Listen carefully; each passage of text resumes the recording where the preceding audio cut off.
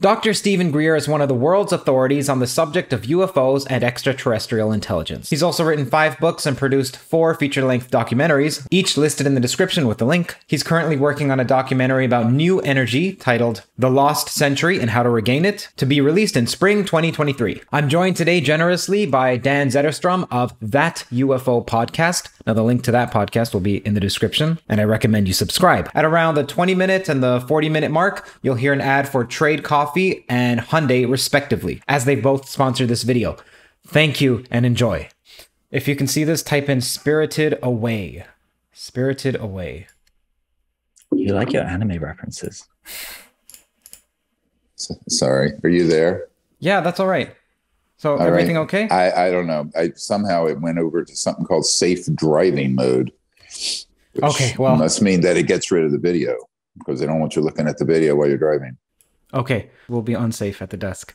Oh yeah, I want to give you some briefings. So my name's Curt, and this is a Theories of Everything podcast. It's like a physics term, and I'm interested in the phenomenon, so I interview people on the phenomenon. Okay. So welcome, Dr. Greer. I'll give you a great introduction in the edited version, so don't worry. Go through your accolades and so on. Welcome, Greer. Sorry, it's Dr. Greer, and there are thousands of people watching right now. Great. Hello, everyone. Nice to meet you. I'm here in Washington. Okay, so we'll start off slow and then we'll get into the meat of it.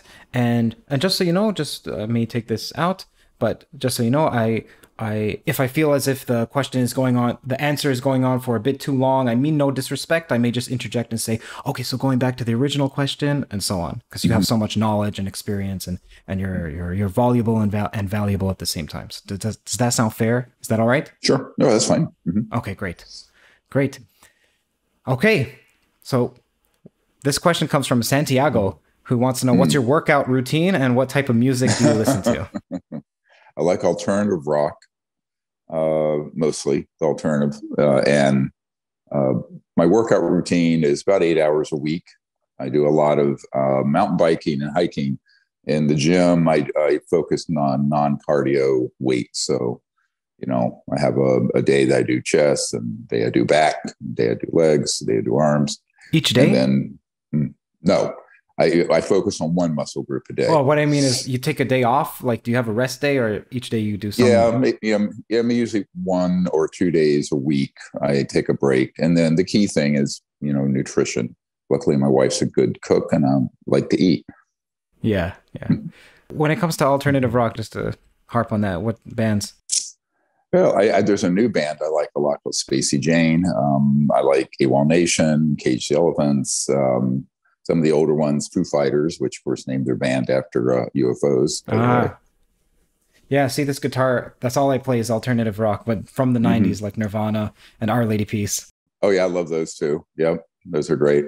So that's what I listen to. I just stream it off of one of the sites, and I don't actually curate my own list, but I have a friend who does for our premieres and events. He curates them for us.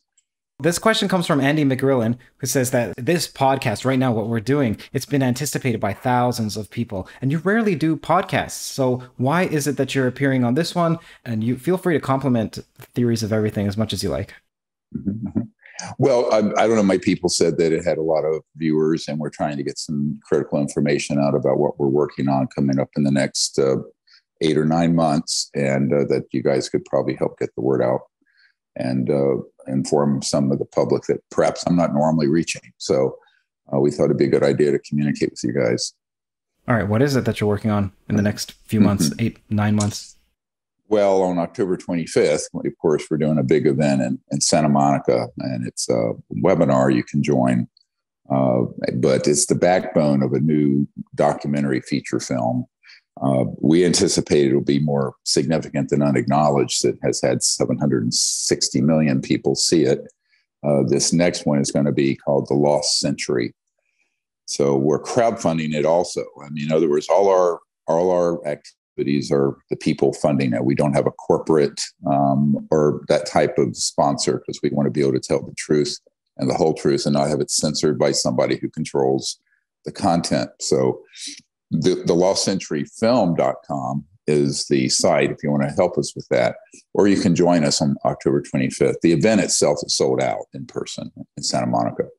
But what we're doing with that film is to create a movement like the disclosure movement, but focused on the technologies that have been sequestered away that would get us off oil and gas and coal, and for that matter, fake electric cars like Teslas and solar panels and what have you, that create a huge amount of pollution. And you're plugging your car into the coal-fired power grid, right?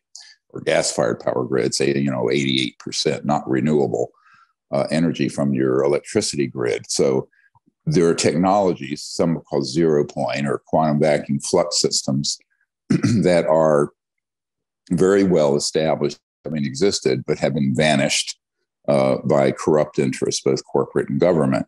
So what we want to do with the lost century is show there's a lost century, 100 years of these technologies that have been sequestered, and the Earth is in serious trouble, and we're not going to fix it with just drilling more oil or putting solar panels around, because the solar panels don't have enough energy density. And that both sides are right and wrong about some of the policies they're putting forward. But what they're really missing is this third element, the element being that these really advanced technologies, some of which are explain how, for example, these so-called UFOs don't have a payload of fuel or a nuclear reactor. Where so are they this is tied to the phenomenon? Oh, 100%. Yeah, I always, when I'm up here in DC and if I'm having a meeting with some people critically and, folks who supposedly manage the intelligence community here in Washington, I'll point to that Tic Tac that everyone made such much noise about. And I said, that's an alternative energy and propulsion device. Just think of it that way. Don't make this any more esoteric. And in that case, it almost certainly was from the Lockheed Skunk Works. In other words, it was not, quote unquote, an even on board or extraterrestrial. So I think this gets into the whole discussion of where have our tax dollars gone? What do we have in classified projects? What part of that can be disclosed so that we could move off of oil and gas and coal, and really create a new civilization based on technologies that Nikola Tesla, the real Tesla, and others began to discover back in the late 1800s and early 1900s. So we have 100 years where we've lost social and I think spiritual evolution with it.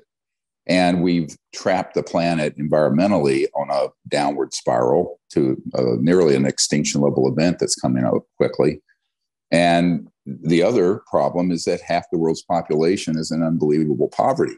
In the West, we're so narcissistic. We think, oh, well, we have hundreds of years of oil and gas here in, North America or wherever, or the Middle East, which is probably true. But the biosphere can't withstand hundreds of years more. And that doesn't count. About half the world's population doesn't have electricity or a way of life like we do. 3 billion people don't have any way to cook their meals. They're scrounging and tearing down old growth rainforests or desert plants to cook and make charcoal. That's 3 billion. The Economist just came out with that number a few months ago. So if we're really going to live as a planet that can be at all just, which means it can be peaceful and get to what some people call a level 1 civilization, we're going to have to really quickly bring these sciences and technologies out. So that's the next big thrust. Of course, it's in the core message of the Disclosure Project, but this entire documentary film will be focused on that. And then we're going to also describe how these technologies have vanished and what we need to change to get them out to the public.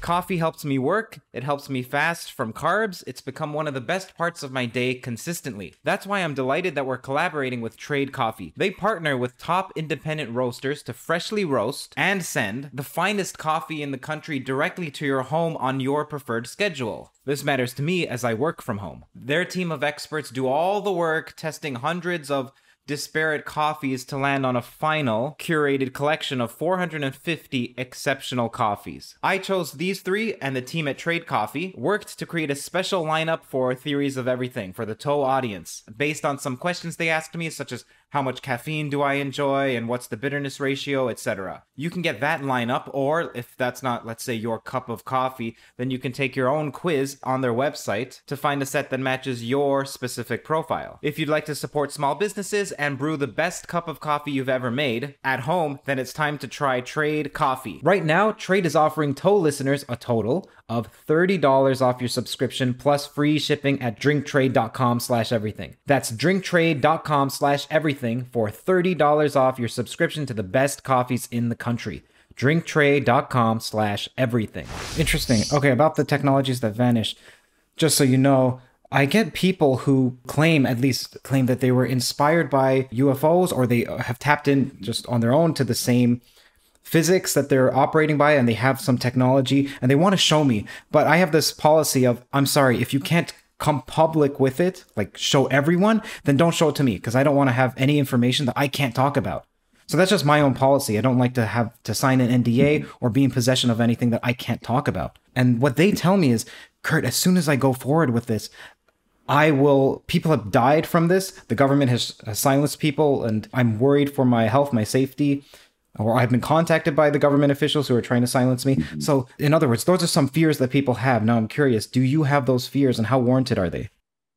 They're very warranted, and we can prove that this has happened. I mean, I've been personally involved in teams that have had the result of a wet works group kill its principal people. Wet works is CIE term for wet from blood being killed. And, you know, I've had myself on the watch group list more than once, which is the kill list. But I think that But how do you know that? Sorry, I don't mean to interrupt.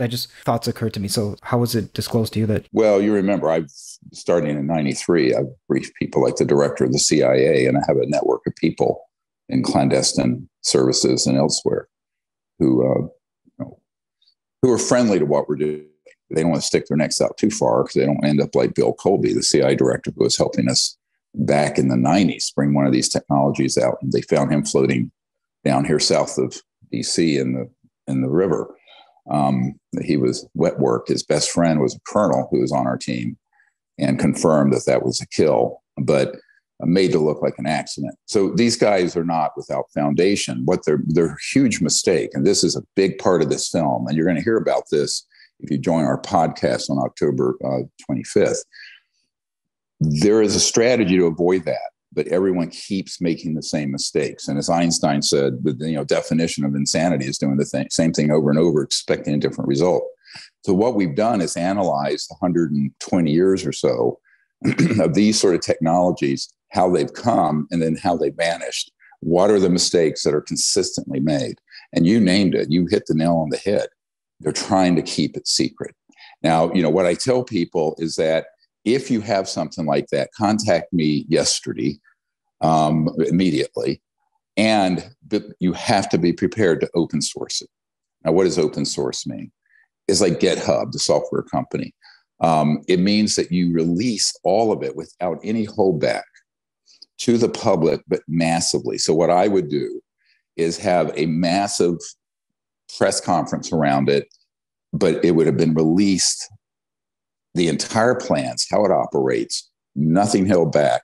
Forget patenting this stuff. It's going to get seized to a national security order, NSO. And so what you have to do is say, okay, the whole system is set up to intercept these. One of the biggest ones are financial and legal traps that are out there, because people will take in, quote, investors. The other is that you'll be offered a lot of money, be black shelved.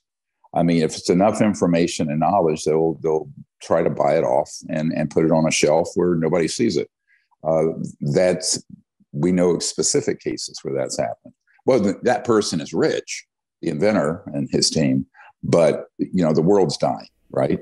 Right. So, right. Now there is another way to do this, but it's very against what most venture capital and financial and legal and business people would say. And that is, you take all the details of that invention and you release it open source and without any holdbacks, no patent and no for the good of humanity. Yes, but it would also be for the good of the person. I'll get to this in a minute. This is very counterintuitive. And this is where You can have $100 million in an operational device, but if you don't strategically understand what you're up against 800 trillion, $900 trillion cartels of energy, utilities, oil, gas, coal, all of this, the petrodollar system. You're not going to take that on, even if someone gives you $1 billion, if you don't have the right strategy. So what I explain to people is that what I discovered from working with a number of these groups, beginning with Bruce De Palma in 1991, and subsequently the Tuari device and many others, and the Stan Meyer family that had the car running on water. Those were real systems, but they all made the same mistake. They kept the technology secret in a small group of people. So I recommend you have to do something called detargeting. How do you detarget yourself? Well, you do what I've done. You get it out there, you put it out there. And that's what I do with the Disclosure Project. You don't sit on this sort of thing because if nobody knows, you're the tree that fell in the woods that nobody ever heard, right? So if you don't want to be the tree that falls in the woods, which means another dead body or a confiscated technology, you push it out. Now, here's one of the problems. If you're in a lab at Lawrence Berkeley Labs, like a man I know who discovered one of these, a physicist, and nobody knows who you are, you don't have the means to get 1 billion, 2 billion people aware of it. What my group has developed are groups of influencers and celebrities and others that we would be able to get that out to people, and at least 1 billion to 2 billion people in a couple of weeks, in a fortnight. So what that means is that you squeeze the toothpaste out of the tube so fast and so hard, these fascists can't put it back in. I call them the petro-fascists. Sure. How do you get it out to, let's say, 1 billion people? How do you do that? What is that, like a newsletter or a video bot? Like this is popular. This is a few thousand, but no. For example, there are people who are very, very supportive of what I'm working on, like Demi Lovato and Ariana Grande and other celebrities. And we say, hey, drop this link to your 150 million followers. And the link will go straight to the plan so that everybody could build one of these who's skilled in the art of electrical engineering. So you have to get it out. Why is that? Because the group that wants to, these sort of nefarious covert groups who've been keeping these technologies secret, they're counting on them remaining obscure. And your obscurity is your Achilles heel. If you don't have 1 billion or 2 billion people who know about it, and you're not going to get cooperation from the mainstream media because the mainstream media is corrupt and will ban it. They will absolutely ban the story on it. Now, of course, we say, well, the mainstream media are ostensibly pro-environmental. Not on this. I can tell you a very funny story of briefing 120 world leaders on an island near the Great Barrier Reef back about 9 years ago. And the most hostile person, when I discussed this, I was on a panel with the head of British Petroleum and a whole bunch of other people. And the Minister of Defense of Australia was there and a bunch of other world leaders. But the most hostile person out of that 120 person crowd was the head of Greenpeace. Because it would be. So this sounds like a dangerous message. Remember, I'm just a naive, foolish person, so I don't know. So if this is not dangerous, but it sounds like this is extremely dangerous. So how is it that you've protected yourself other than making yourself known to many people? And is that the same strategy Bob Lazar tried to use? Well, yes, but remember, he was a young man who was only there a few weeks and saw very little information about this. I have over 1,100, well over 1,000 people like him, but who have been involved in much more critical information. So what I've had to do is have support from inside the system. And so, speaking very bluntly, back in the 90s, when a number of us were targeted with an electromagnetic weapon where we were all dropping dead of various cancers. I mean, as you know, I had metastatic malignant melanoma. A congressman we were working with who was digging in the Roswell had a strange cancer that killed him in 6 months. And my right-hand assistant was killed and Bill Colby was killed. And I'd had a man come to me every year and say, hey, do you want protection? And I'm a civilian, never been in the government. I'm a medical trauma doctor, I'm an emergency doctor. I said, no. But when this happened, I said, make it so. So there's a group that protects us that have significant countermeasures in their capabilities that keep it at a sort of a, used to be called a Mexican standoff. We're basically, we're not being bothered. And that's true of anyone who comes into our group, because it extends to the people working with me. And it's worked. It's held for that was put in place in 98. So it's held for 24 years. Is this a private group, or is it a group that's affiliated with the US government? No, they said, well, okay, you have to understand, first of all, we have to define terms. There's two governments. There's the US government of the Constitution and the people, and then there's a secret government, as Senator Inouye said, in that famous talk when he said there is a secret government with its own Air Force, its own Navy, its own funding mechanism that's above the law and free from the law itself. So this gets into some shadowy stuff, right? So, but there are people on both ends of those governmental spectrum that are very, very supportive. So like right now, I'm in Washington because I'm taking meetings with people who are military officials assigned to the White House and the people who oversee the black budget of the United States and the Congress, that I'm providing the information to, the actionable intelligence, so that they can penetrate these programs. That's very dangerous. I mean, it's extremely, but that's happening right now. I mean, that's what we're working on right now, because the Congress passed a law. Now, those guys, when I get them read in, as it's called, or briefed on all this, and I onboard them with all the information we have, because I'll give them information like, here's the project code names, here's where they're located, here's the gate, here's the section of this base where there's an underground facility where an extraterrestrial vehicle is being studied, et cetera, and so on. And because of that, because they have the ability to kick doors in, they've hit pay dirt in the last 6 months. This is a big announcement, actually, but it's not being reported yet, mainstream media. And hopefully my name stays out of it. But nevertheless, there are groups of people who are very supportive of what we're trying to do, and it's taken very seriously. And one part of that group are people who can protect, and they do protect.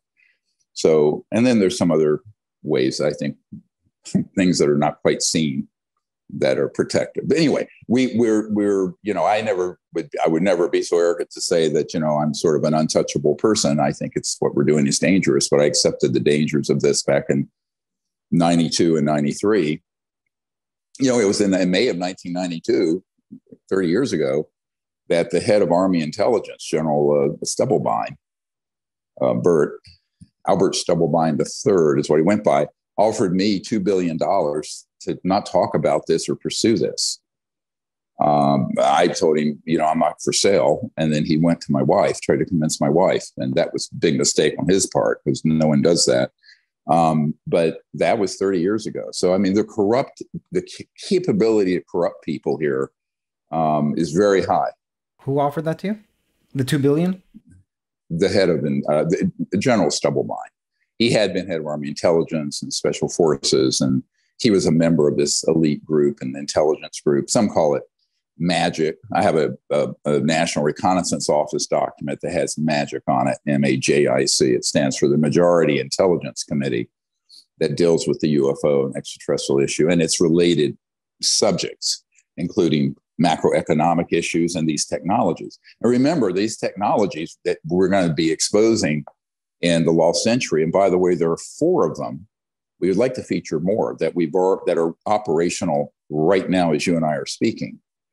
But they are tied up in a strategic plan by the inventor and their investors. That means it'll never see the day of light. They're either already dead men walking, or they are so encumbered legally and financially that the public will never get the benefit of them. The only reason I'm going to expose them in this documentary that we're working on, so stay tuned, please help us do this, is that I think the public needs to know that over the last 100 years, there have been thousands of these breakthroughs. And people say, how can that be? I said, because the laws of the universe are universal. If you're a physicist or a scientist, like we are, you know that the laws of the universe are universal. So what does that mean? It means that whatever can be discovered on another star systems, from another star system, can be discovered by people on this planet. And even, a lot of people look at this sort of anti-gravity, which is a bad term, but gravity control is the proper term. That is tied into the whole zero-point energy aspect. That began to be experimentally observed by T. Townsend Brown and others back in the 1920s, where very, very high frequency electromagnetic signals at voltages in the millions of volts, but at low power, would cause objects to look like they're levitating. And that was done in the 20s. So these are well documented. What most people don't know is that October 1954 is when these clandestine projects within the US government mastered gravity control, quote unquote. I'm quoting from a redacted top secret document, but my people here in Washington, one of whom was the chief scientist at the Naval Research Labs, who is, of course, it's the biggest Department of Defense lab, and Thomas Edison started it. He, Richard Foch, who's now passed away, he went into the vault where a lot of these documents are kept and saw the document that stated point blank that we mastered gravity control in 1954. This brings up a big problem in the UFO community, and also with the congressional hearings that are happening here. People look at those objects and they think that if it's not a jet fighter or a rocket, because those were all like 30s, 40s era technologies, it has to be, quote unquote, extraterrestrial or alien. I'm going, that's nonsense. Most of what these objects are that people see are from my uncle worked for Northrop Grumman his whole career and had worked on the lunar module, landed on the moon with Neil Armstrong in it. And so Northrop Grumman and Lockheed Martin and Booz Allen Hamilton and EG&G, and we know who the contractors are and where their facilities are. Many of these objects that people see of various shapes are man-made. Now, that's a bigger secret than the ET story. Why? Because if it were to get out, that we've had those sort of technologies since 1954, 68 years, and we didn't need to have rockets blowing up and killing space shuttle astronauts and the Apollo accidents that killed Apollo astronauts, and jet fuel that when a plane crashes goes into a ball of fire, and the damage to the environment and half the world in poverty since the 50s. This would be 1,000 times more scandalous than Watergate. So they want the UFO subculture and the media that's begun to jump on this bandwagon to say, oh, this is we don't know what this is. Well, we do know what it is. This is one of the big problems. There's this big gulf between what's known in covert programs and what, say, the people on the Senate Intelligence Committee or Armed Services Committee or these other oversight committees in the Congress, or for that matter, the President and the National Security Council. Everyone thinks that those folks have an all-access pass. They do not.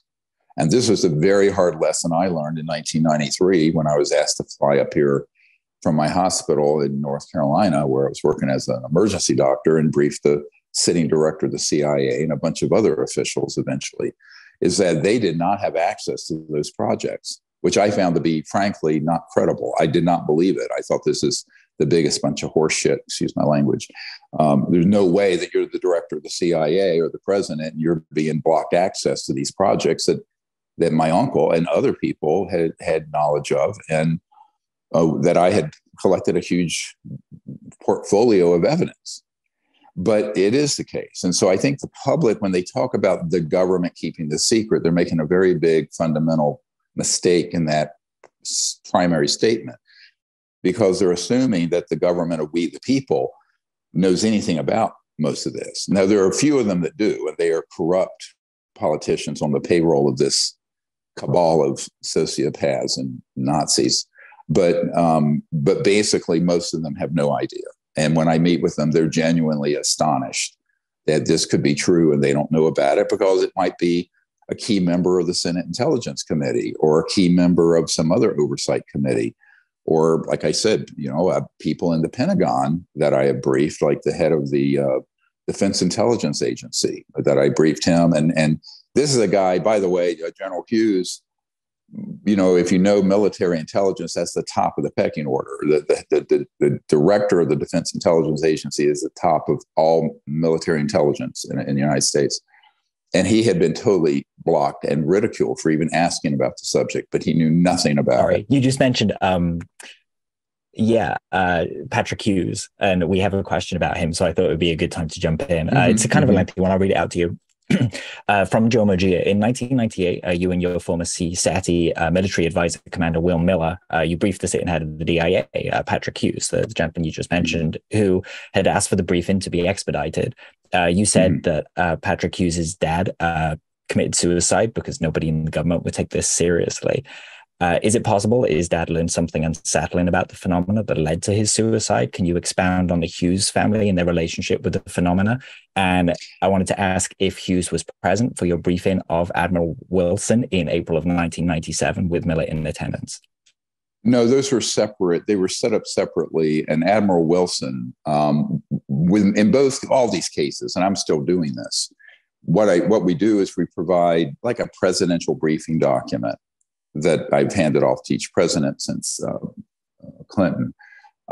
Those are provided to them in advance. So there are documents and information and assessments and cases. And based on that, in the case of Admiral Wilson, this is not well understood. And, the Eric Davis memo that came out where everyone, it was all this big kerfuffle. I don't know why there was a big kerfuffle. I disclosed this meeting, what happened at it 20 years prior. But somehow everyone must have thought that somehow what I was saying could not possibly be true until this Dr. Davis released this transcript of his interview with Admiral Wilson years later. But Admiral Wilson was wanting to be read in on this, and he made inquiries. Now, he did, in fact, hit a couple of key points based on some documentation we'd given him. But the response he got back was, basically the way he told it was that the one office that he got hold of and contractor, because most of the really important work is WFO, work for other contractors, like a Lockheed or some corporation. I mean, U.S. government doesn't make anything, they contract. So he was told, he said, look, I'm Admiral Wilson. I'm I'm J2, head of intelligence. They say, yes, sir, we know who you are.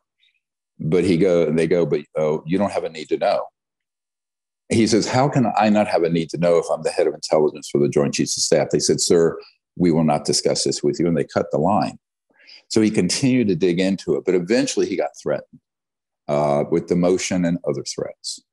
And by demotion, I mean, they were going to take a star off his lapel and all this. So he was like, but when we had the meeting, I brought, there was an astronaut back in the day, Edgar Mitchell, who was an Apollo astronaut, that I was mentoring and sharing this information with. So I brought him to the meeting along with some other folks. And the Admiral was shaken, but, it was supposed to be a 45-minute stand-up briefing where I stand up and go through, all this and the assessment, and the risk assessment, the matrix of risk of this being kept secret and being mismanaged this way, all that kind of thing.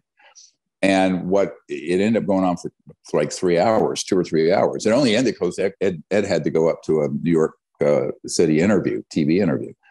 But the Admiral, it was kind of poignant and sad. At the end of it, I said, look, we really need your help to get this under control. This is an existential threat to the world and to the United States national security, the way this is being managed. He says, yes, it is. He says, but the best thing I have, it sounds kind of comical, is a B-2 stealth bomber that I know about. And I now know there's a group that have craft, man-made, that can do circles around my B-2 stealth. And he says, it's point, set, match. I mean, outgunned.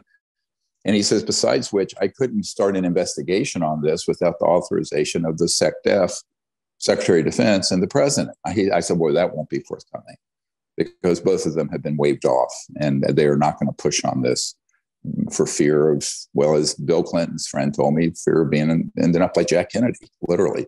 So he says, well, then I'm very happy to have this information, but there's nothing I can do. Now you can replay that little back and forth that I summarized in 2 or 3 minutes many, many times here in Washington, in London, in Canada, Australia, other places. I've been to most of the Five Eyes countries, except New Zealand, discussing this with officials. But the problem is, if they don't have authorization from their prime minister or president, to do the extraordinary things you'd have to do to get this under control, they're kind of stuck. Now, the good news is that Congress has passed a law mandate that this be investigated, and that's now enshrined in the law. So there's a window open that we're moving through. Now, in the case of General Hughes was, I didn't know his family. Look, I mean, my people set this up. I get ushered in. You're at the Pentagon. But it was very poignant because what he did, the very first thing he did, he had, we're in the conference room for the general, for the Defense Intelligence Agency office. And he goes over to a bookshelf and grabs this little cheesy ET alien looking doll like you would get at a store, at Walgreens or something. And he says, "This is all I've gotten for my inquiries through the chain of command." And I told him, I said, "Well, I have met with people associated with the DIA who know about this because they're one of my disclosure project witnesses." He says, "Well, why won't they tell me?" I said, "Because they don't want you to know." I said, "Your rank has nothing to do with it." I said, "You're in the same camp as some of the presidents and senators I've met with and others." See, and this is the upside down world of beyond Black. I mean, there are people I know who manage unacknowledged projects and Black projects, but this is in its own category. And so, this guy was really not happy about it. And the reason this issue came up about his dad is that, and I don't know the circumstances of it, but his first question to me, which was a little disturbing and unnerving, was, "Dr. Greer, we don't know why you haven't committed suicide yet." Knowing so that is how that whole thing came up. And I didn't dwell on it. I just said, well, I have a different spiritual view and I sort of have a way of stress management. Wait, what did he mean by that? What did he mean by that? He meant that the gravity of knowing this and doing this, most people, when they see what you're up against, many people have committed suicide. It's, I call it disclosure PTSD. It's a special kind of stressor, I don't know if you guys, anyone listening, can imagine being a 30-some-year-old doctor being flown up to brief the sitting director of the CIA, and he's shaken to his core because he and the president can't find out information on an issue that is of critical national security importance. That's when you realize the entire system is upside down, but also has been corrupted.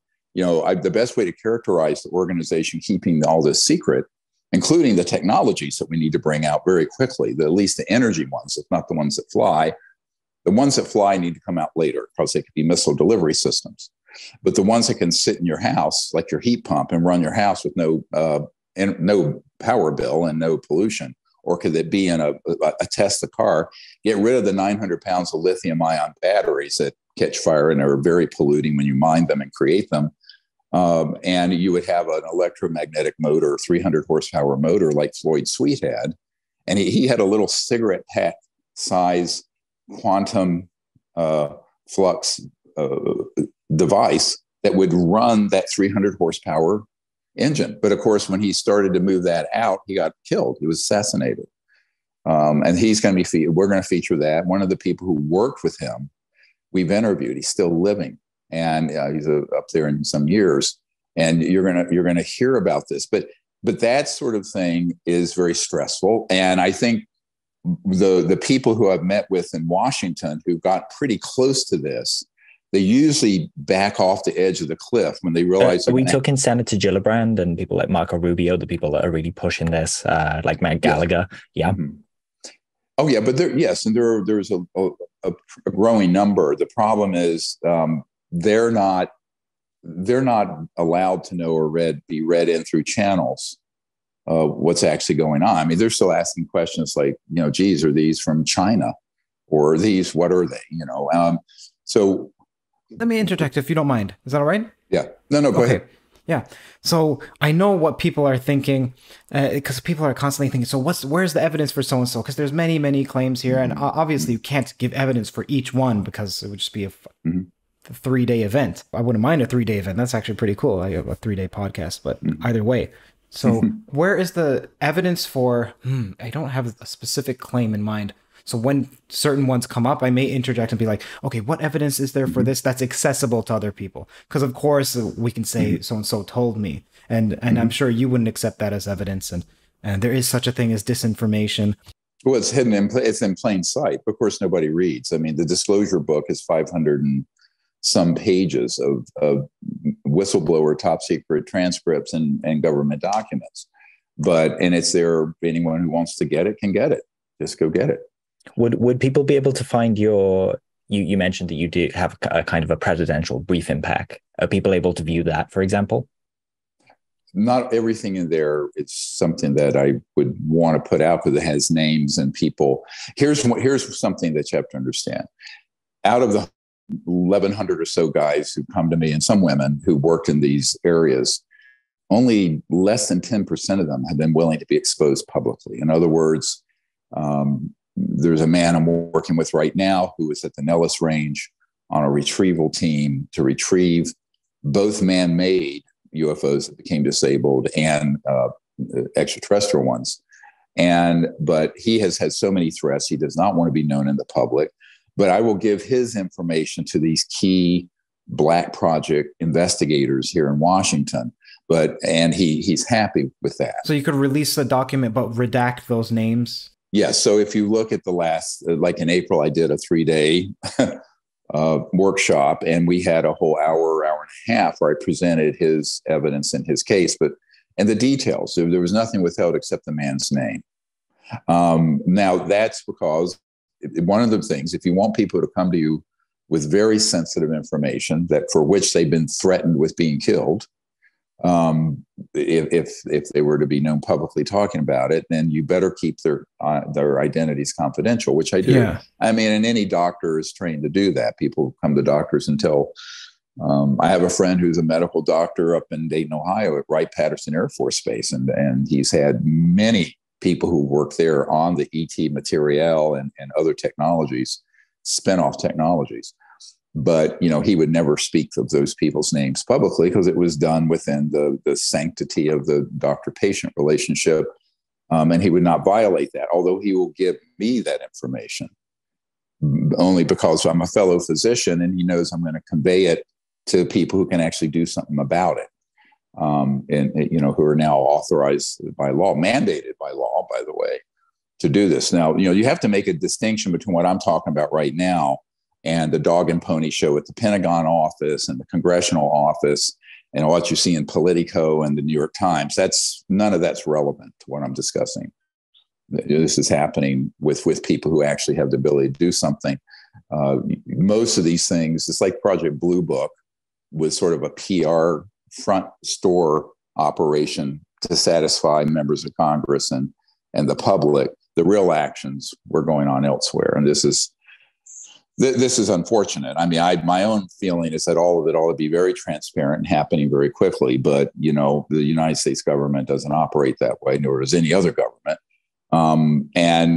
But I do think that, there's great progress right now being made. I mean, more in the 32 years I've been doing this, it's the biggest breakthroughs that I have seen in 32 years. And so there's a lot of potential. Let's just say there's a lot of potential. Have you ever thought about your car personality? So what's your vibe? Classic, fully gas powered? Or are you more like the many worlds interpretation where you want the best of both worlds? That is, driving battery powered while keeping gas for reserve, just in case. Or are you more inclined to choose a convenient hybrid ride? Whichever your vibe, there's a Tucson Hyundai to match, and a powertrain to get you there. Hyundai's 2023 Tucson lineup pairs the tech you want with sleek and stylish designs. They paid attention to all the details, the seat, the dash, the available panoramic roof. You name it, Hyundai thought of it. All while making sure that each trim has enough room for grocery runs, festival nights, and tailgates. Okay, Hyundai. When it comes to your journey, Hyundai is there for every mile. Visit HyundaiUSA.com to learn more about the 2023 Hyundai Tucson. The 2023 Tucson Hybrid is only sold in California, Colorado, Connecticut, Maine, Maryland, New Jersey, New York, Oregon, Rhode Island, and Vermont. What I like especially about the first part of this when you came on about the open sourceness. Now, yes. I'm not an academic, but I'm trained as an academic, so I like open source. And then the question about the briefing, so why won't you release it? Well, there's names. Okay, that's cool. And then you have released it to some of the people who are at some live event. Now, is there a reason that it's exclusive to people at a live event? Because I'm sure then...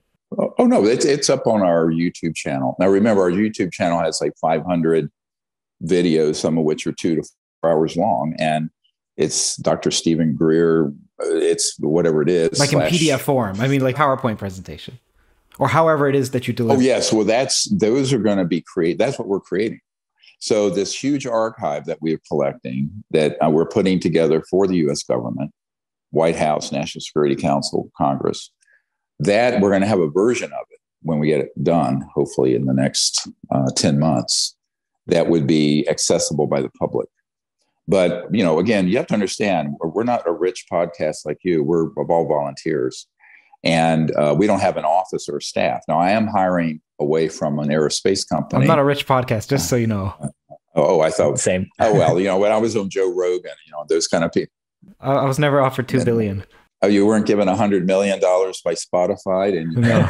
If you would take my interview out of the lineup, that's what Joe Rogan did. He took my interview out of the lineup so he could get the $100 million from Spotify. Oh yeah, how do you think deals like that are made? There's a quid pro quo. Let's take out anything that's really inflammatory. Anyway, you see how cynical I am about the media, big media. So at any rate, well, hey, firstly, I commend you. I'm happy that you're on, and I appreciate that you're willing to come in here and answer some questions that, again, it sounds answering, but just a fatuous person. So when I say what's evidence for so and so, I mean no disrespect. It's just my we have all the evidence you want, but again, we put these together in so many formats where there's video, books, but most people, they can only stand reading the headlines. So if people want to drill down in it, go drill down on them. I have 5 books out. There are, like I said, 1,000 hours or more of really densely packed information and presentations with those PowerPoints on the YouTube channel. Great. I appreciate that you're not offended by it. I appreciate that. No, not at all. I mean, because there'll be more questions like that coming. There'll be anyone like that should, but what I say is, go do it. I can't spoon feed it to you if you're not willing to read. Of course, it's politically incorrect to read or do math, as you know. Okay, so about the documentary that's coming up, The Lost Century and How to Regain It, you said there's a plan for there to be a push of something open source with regard to energy. How's that coming? Does that come along with the website? How does that work? Does that come a week before, a week after? No, let me be clear. We don't have we don't have an inventor or a technology group that's willing to do that, because they're like, the movie Lord of the Rings, my precious Gollum with his ring. Ironically, some of them are toroidal rings. Those folks do not want to lose control of it and ownership of it by open sourcing it. But they don't understand, if they would open source it and connect to a big group, strategic group like we've created, that could get the word out to 1 billion people. My first here's how I, sort of out of the box, I think about stuff like this.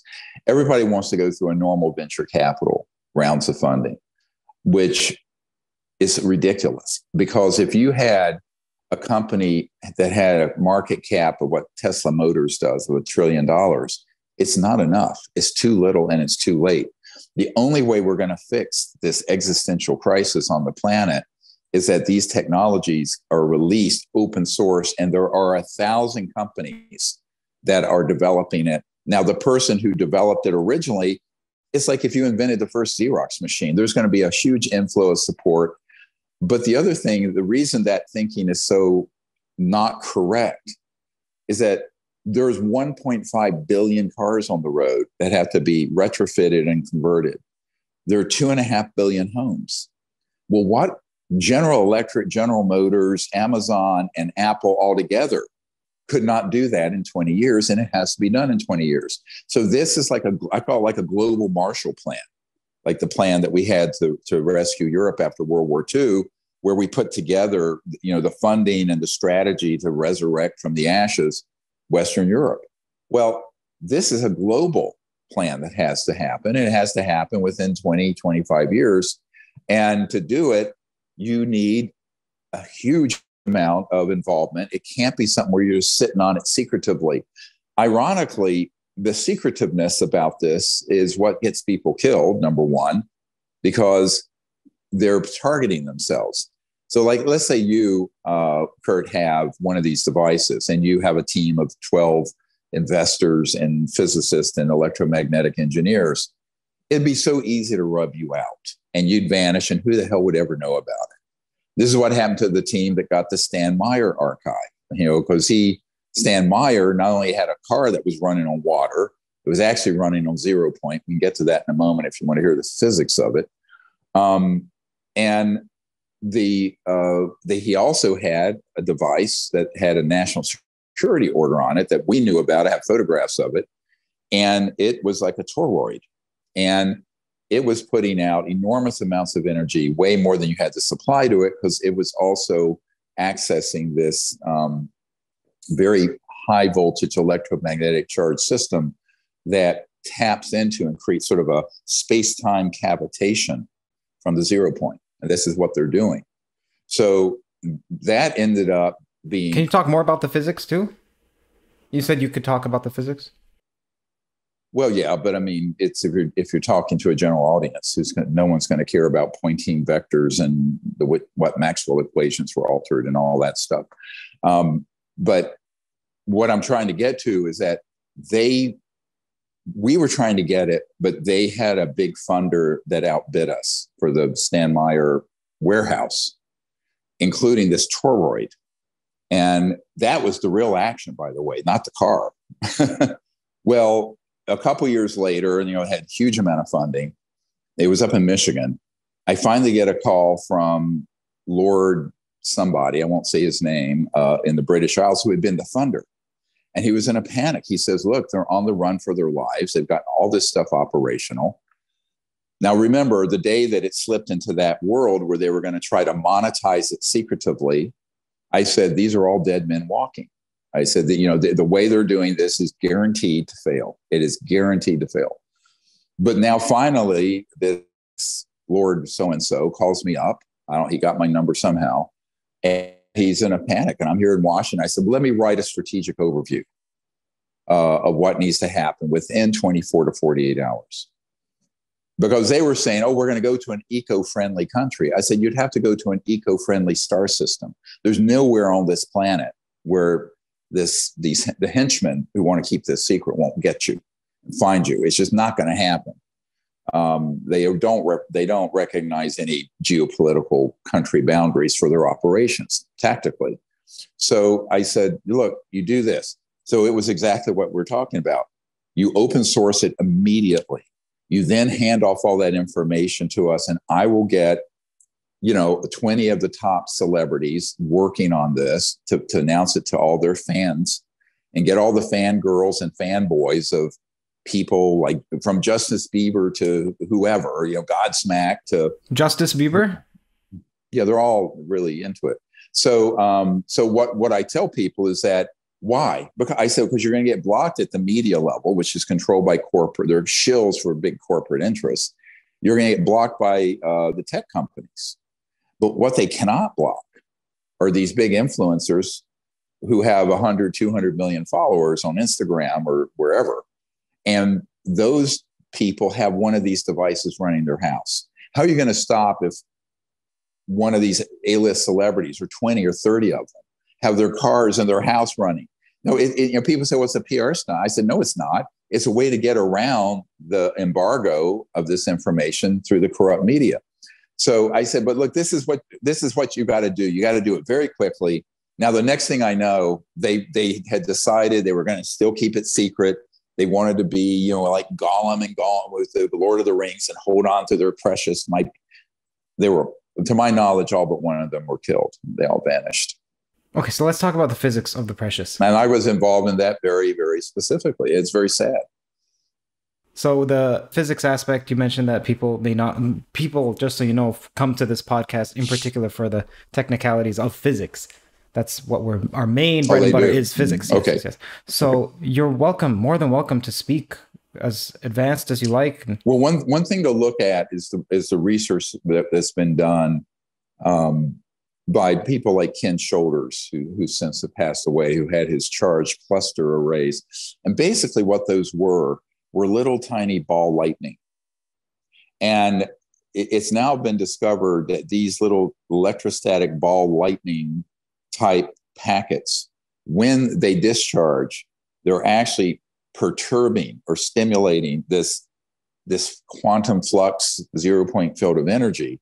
And it causes a cavitation in space-time that causes an enormous force, a forward-moving force that can be put against a piston or turn a rotor for a generator or what have you. Most scientists over the last 100 years didn't know how that was happening. It got imaged not too long ago, very, very well, by a scientist, a physicist in Tokyo. I believe it's the University of Tokyo. I forget the gentleman's name, where they were able to image that this is what was going on. Now, that's true of whether it was Stan Meyer with his electrostatic system to create hydrogen and oxygen gas. The hydrogen and oxygen gas from dissociating, you have to beat the Faraday constant, the amount of electrical energy it has to go into from an electrolyzer to separate the bond of hydrogen and oxygen, which is what H2O water is. In this case, even the amount of hydrogen and oxygen gas wouldn't explain how far that car would run. Because if you calculate the energy of what's in that hydrogen and oxygen gas, so what it was really doing, and this is because it was doing it on demand, it was actually accessing this excess energy, let's call it, from this baseline quantum flux field or 0-point energy field through these high voltage circuits. Now, I don't think Stan Meyer understood the physics of it because that's just now getting increasingly elaborated. A very good source for this is Maury King's book. It talks about water, the source of new energy, and the 0 point. It's a bit dense because he's an engineer, but if you're a physicist, I'd recommend you take a look at that book, Maury King. And we just interviewed him about this. So there are many ways to do it. It's basically, people have done it with different media. You can do it through an electromagnetic crystalline substance. You can do it through water. You can do it through the circuitry of electrically charged steel, like the Holcomb device down in Florida. And you can also do it through solid state oscillator resonance, where you're having the same effect in these. And the key thing is here, VHV, very high voltage systems at certain frequencies. And these sort of little, when you look at it microscopically, these tiny ball lightning type phenomenon that create this sort of cavitation in space-time. How high of a voltage are we talking about? Millions. It depends on what you're doing. Volts, yeah, but at very low current. So the power is very low. So you might put 100 watts into a system and get, a kilowatt out or 5 kilowatts out. Ultimately, I just was at a place out in the desert of Arizona where we witnessed, and this is going to be, we're going to show this on our podcast, our webinar on October 25th. This device that had, I think it was 4 magnesium alloy plates. And this particular device was more like an original Tesla, sort of a miniaturized version of Wardenclyffe, where this guy, after 40 years of trying to do this, something that's a little bit bigger than a shoebox. And the startup power is a 3-volt battery, which you could take out. And it's actually pulling the magnetic flux and what's called the negative energy that's around us. And it was, when we were there a few weeks ago, had been running for over 2 years. This negative energy around us? Well, he calls it negative energy. I think a lot of these terms are fungible because they're still being defined. I think what he calls negative energy is actually an aspect of the 0 point, the quantum flux field. So without getting too much further into those weeds, the strange thing about his device, it has to be tuned to the magnetic field and of the Earth, exactly where it is, because it's actually feeding off the flow of energy from the sun to the Earth and the magnetosphere. It's very interesting. It's very Tesla-like. But instead of it being this gigantic thing, it's like this big. So we're there and we test it. There are no wires going into it. It's putting out was putting out, we've got it to around 5 kilowatts and no energy input. Now, interestingly, even when it was started, it was a little 3-volt battery, tiny little battery. So this is quite ingenious. You could certainly, it's probably not as robust. It can't be like put in a vehicle and move because it's tuned to this frequency of on the Earth. You know, anywhere you go on Earth, there's a magnetic field frequency. So his system is dependent on that being tuned. Others are not. So there are many ways to skin this cat, but this was a very fascinating. But again, he had made every conceivable strategic mistake to guarantee it will never benefit humanity. And so in a way, it was a case in looking at, of course, this guy is, quite up there in years now. He's also, a scientist, but he really thinks he's going to somehow beat the power grid companies by creating a megawatt plant and selling it to the utilities. I said, no, those companies are vertically and horizontally integrated into people who do not want this solution. And the laws around and regulations around tapping into the grid are so regulated by state, federal, and local bureaucracies that they'll kill this and strangle it in its cradle in 2 seconds. So what I find is that you find these ingenious devices attached to completely wacky strategies because they're not figuring in their strategy of how to get it out what their adversary is capable of. And here's your big mistake. You cannot underestimate your adversary.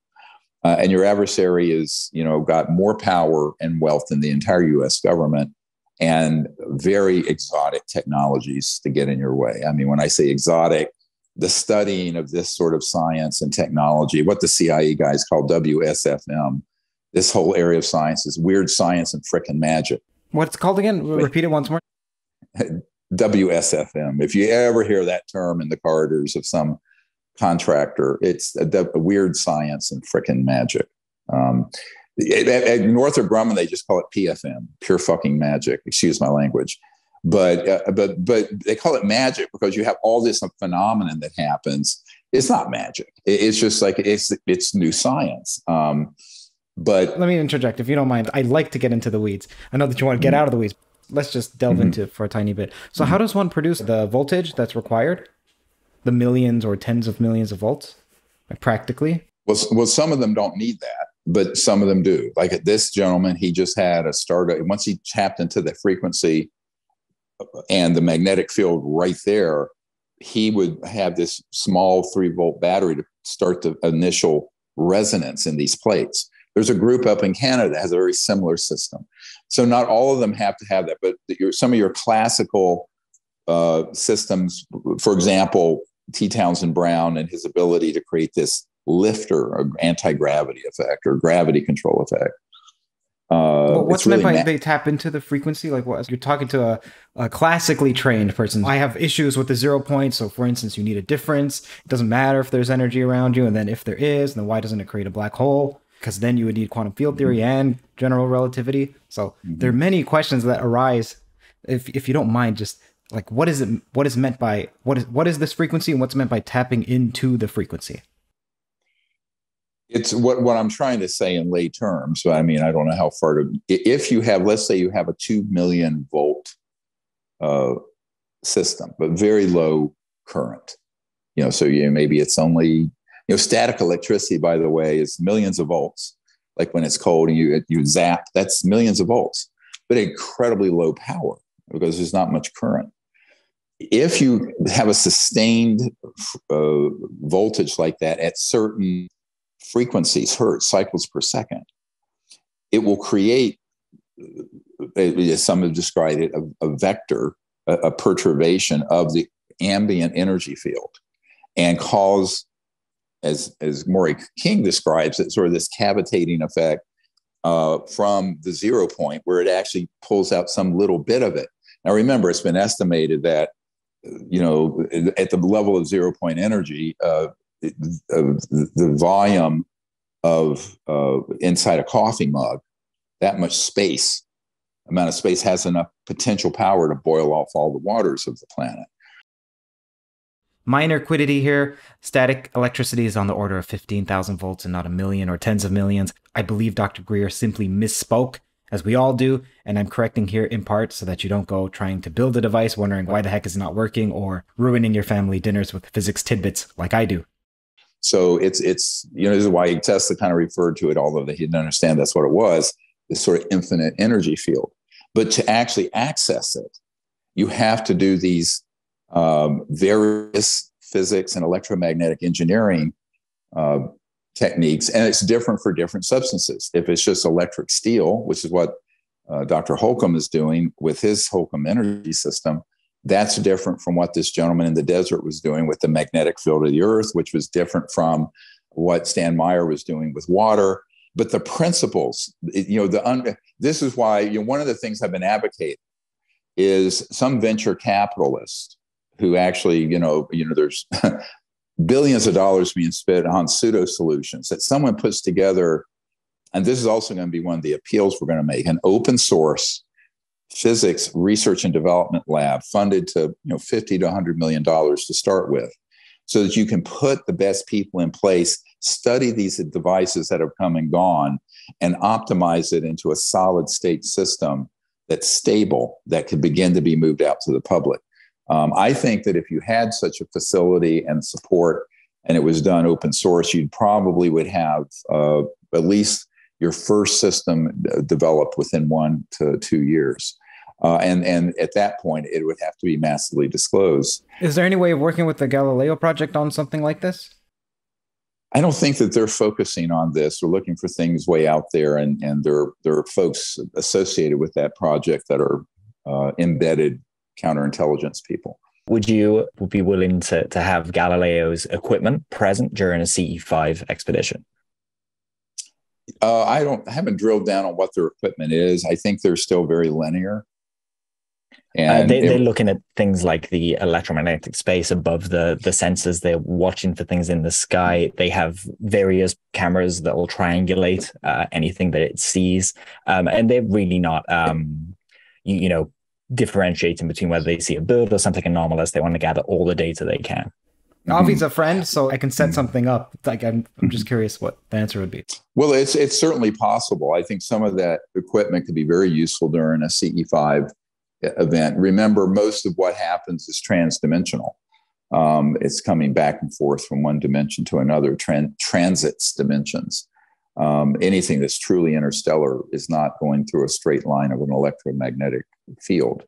But part of it is that the whole understanding of the phenomenon is flawed, because they're trying to interpret some technology that's 10 to the 6th to 10 to the 9th years further along than ours are, using nominally more sophisticated understanding of physics than what existed during the time of Einstein and relativity and quantum physics. And that's not going to cut it, because now we get into what the ultimate singularity is, which is the consciousness field and the plasticity of space and time, and how all this sort of phenomenon happens. But so the question is, you have to design your equipment understanding a broader spectrum. Now, one of the good things about modern cameras with light cells, the CCDs or whatever they are, those actually perceive and pick up data much better than the human eye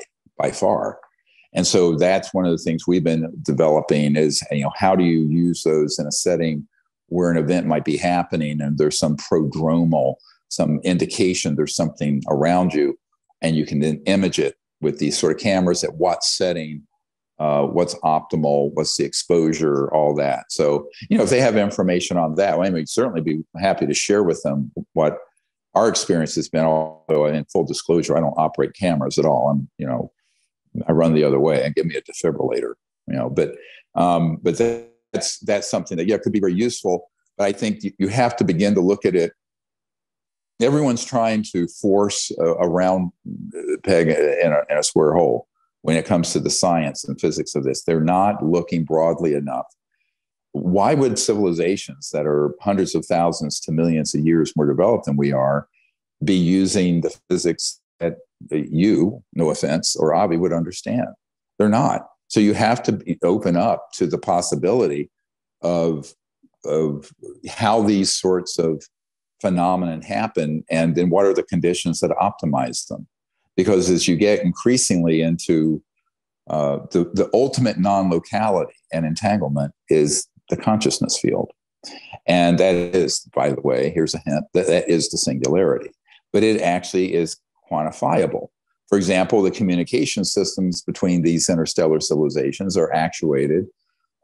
They have devices, but they're interfacing at the level of the quanta of thought and consciousness. I'm not talking Elon Musk with a chip in your brain sort of thing, turning on your computer, but very advanced, what we call technology-assisted consciousness, and the other way around, consciousness-assisted technologies. So all of that, if you're sitting out there sterilely trying, I'm being Dr. whatever, and you're locked into a virtually one notch better than Newtonian physics, you're not going to get very far, because you're not dealing with, humans from 2022. Now, the people in classified projects would understand this, because they've been studying it for a very long time, down to the level of the science and the technologies. But knowing that information is useful to a research team like Avi's, because if they know that information, they're going to be able to get some very good clues on how to set up their experiments and set up their reconnaissance systems. Firstly, if it's a nominal increase in physics from, let's say, Newton or Einstein, how is it achieved by someone like Nikola Tesla? And then secondly, when it comes to the volts, is it the same volts that's involved in static electricity, or is it of the order of millions? It really depends on what you're using, what the substrate is. You're doing this through water, you're doing this through a crystalline material, or you're doing it through a nanocrystalline material. It varies. This is why it's sort of like a tuning of the voltage combined with the frequency. And that's where you get some very major breakthroughs. And those principles, if they're understood, and you look at these technologies that have come and gone for 100 years, there's a definite pattern of, now, I'm not saying that all those guys understood what was going on. I don't know if anyone does yet, frankly, but then I point out, as a medical doctor, which we tend to be very much more practical, we used the digoxin foxglove for heart failure because it increased the contractile strength of the muscle for 100 years before we were able to figure out what the mechanism of action on the very fine chemical and molecular cellular level was. Aspirin, well, from the bark of a tree, right? Aspirin had certain known observed effects, but it was fairly recently, actually, that it was understood how aspirin works. So you have to understand that in a complex transdimensional universe, you're going to see effects and, let's just say, results of certain empirical configurations of electromagnetics and frequencies and voltages and what have you. And it may be 50 or 100 years later that you fully understand how it's happening. But I think this is why I try to avoid people who get into these physics arguments of how many angels are dancing on the head of a pin, because most people don't realize that there's a great many things we use in our society that we actually don't know how they work. We just know they do work. All right. Like anesthetics is similar, right? Yeah, there's all kinds of, and I think doctors are more comfortable with that than physicists, because it's a much more dynamic system, because you have a human being who's conscious, and there are all kinds of phenomena associated with the mind and the body and the neurons in the heart and the brain and all of this.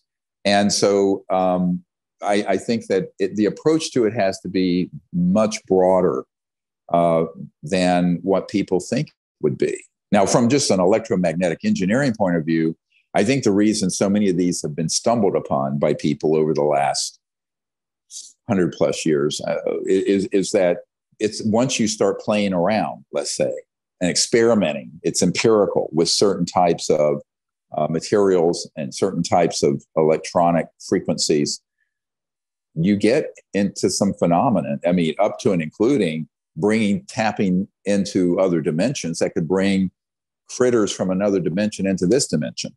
I mean, they did this at the Cube, at the Lockheed Skunk Works. And I know also at a couple other labs that have.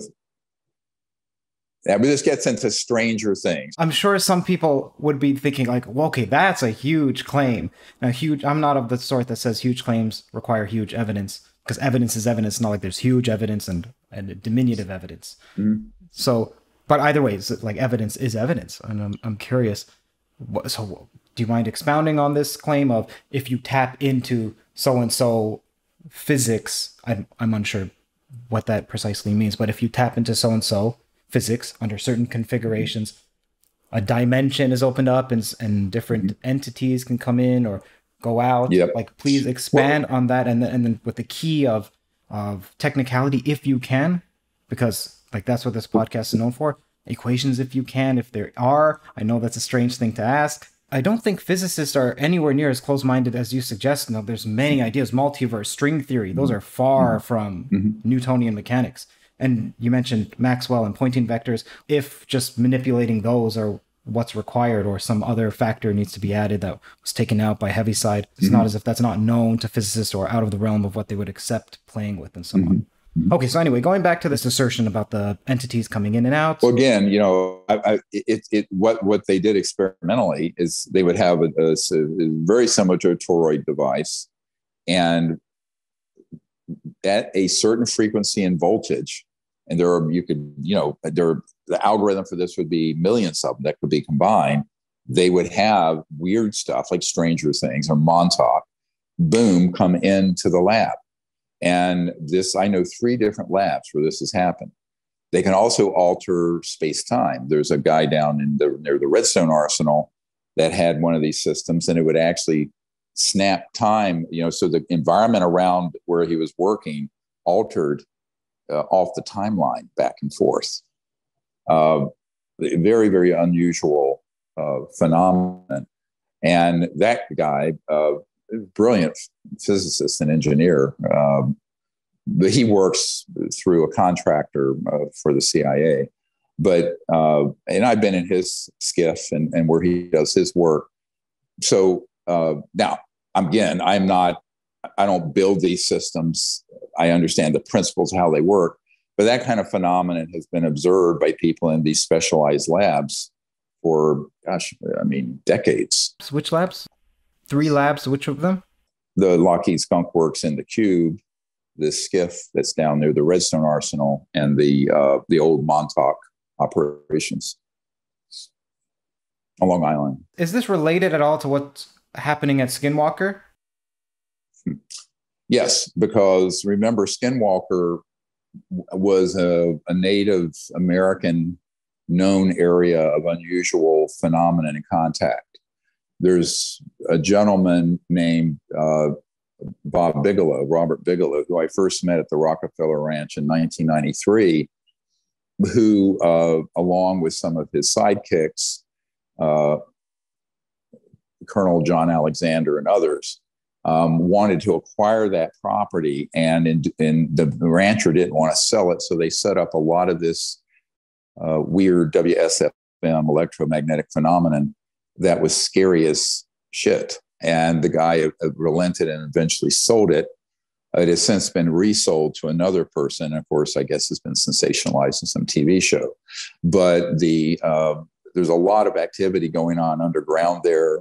We were out there about a little over a year ago, and observed late night, what very much sounds like under the facility, drilling and building of something deep underground. And my understanding, it's sort of like the Bradshaw Ranch in Sedona that got taken over by and turned into a black site.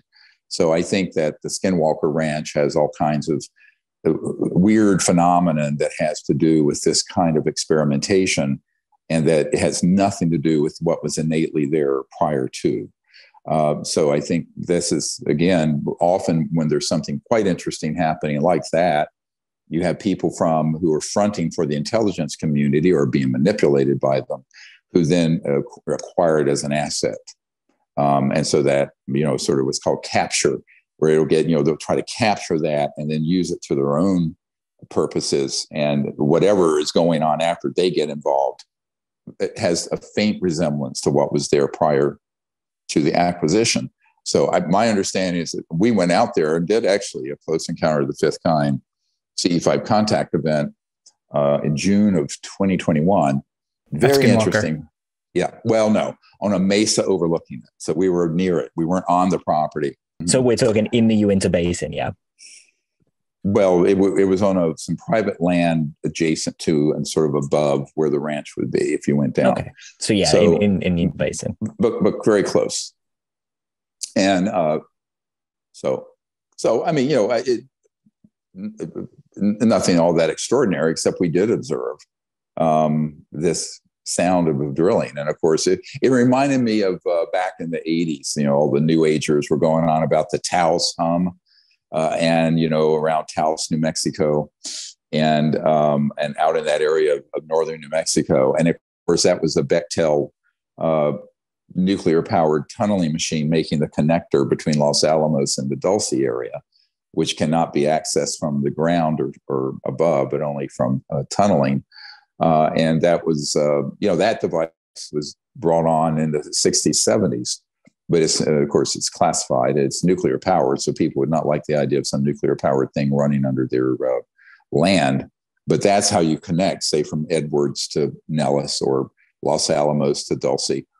And so it sounds like, from what I understand, that's happening at the Skinwalker Ranch, probably connecting out to another facility like the Dugway Proving Grounds or someplace like that. In Utah, Dugway is a very key. I mean, certainly, I think that much more significant than so-called Area 51 is this newer underground DUM, as they're called, deep underground military base operations out near Dugway. You spoke a little. Yeah. Go on. Okay, there's this claim about the Atacama mummy that it was faked or that junk science was done on it. And no question. When I was doing some research into this, there's 4 Stanford professors who were specialists in DNA and genomics and pediatric disorders and so on, graduate students, postdocs, and so on. So that helped analyze and collect the data. So what's your evidence for claiming that it's fake? Why do you say that? Well, the principal person who said he would do the testing on it at Stanford, he got a $3.5 million Teal grant, sort of a made-up grant from the Department of Defense, about the time I handed off the genetic sample. At that point, there were people who don't want to be named who offered to help him do it on what's called ancient DNA. Ancient doesn't mean thousands of years old, but in other words, it's desiccated and it's from a deceased creature. He refused that help. One of the men who evaluated that gentleman, and a man who worked with Watson and Crick and has many, many patents and is one of the premier geneticists in the world, looked at their data, actually went into the database, and it was quite clear that it was skewed and defrauded and altered. But because they were able to get these guys' names on that, if you look at, they're on our YouTube channel, there's an entire expose about this and what the reports are. And I've left the guys' names off of it because they don't want to be attacked for having pointed out the fraud that would happen at UCSF and Stanford, which I'm not proud to say. I have a daughter who got her PhDs at UCSF, and I have a daughter at Stanford. So, I mean, I just think that it's a tragedy that this happens. Junk science happens all the time. And the whistleblowers who know about it often have their careers ruined. But I think that was a classic case of junk science being pushed forward as results, and it wasn't.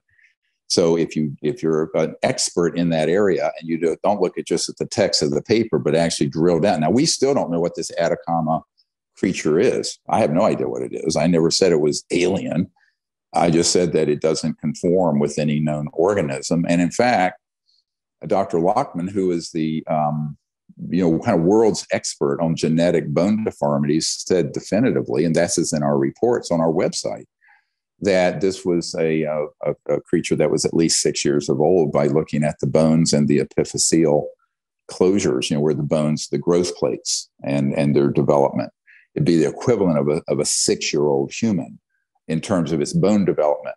Let me be clear. Just so is the claim that he lied for money? Is that the claim, or that he didn't know exactly what he was doing? What is the precise claim?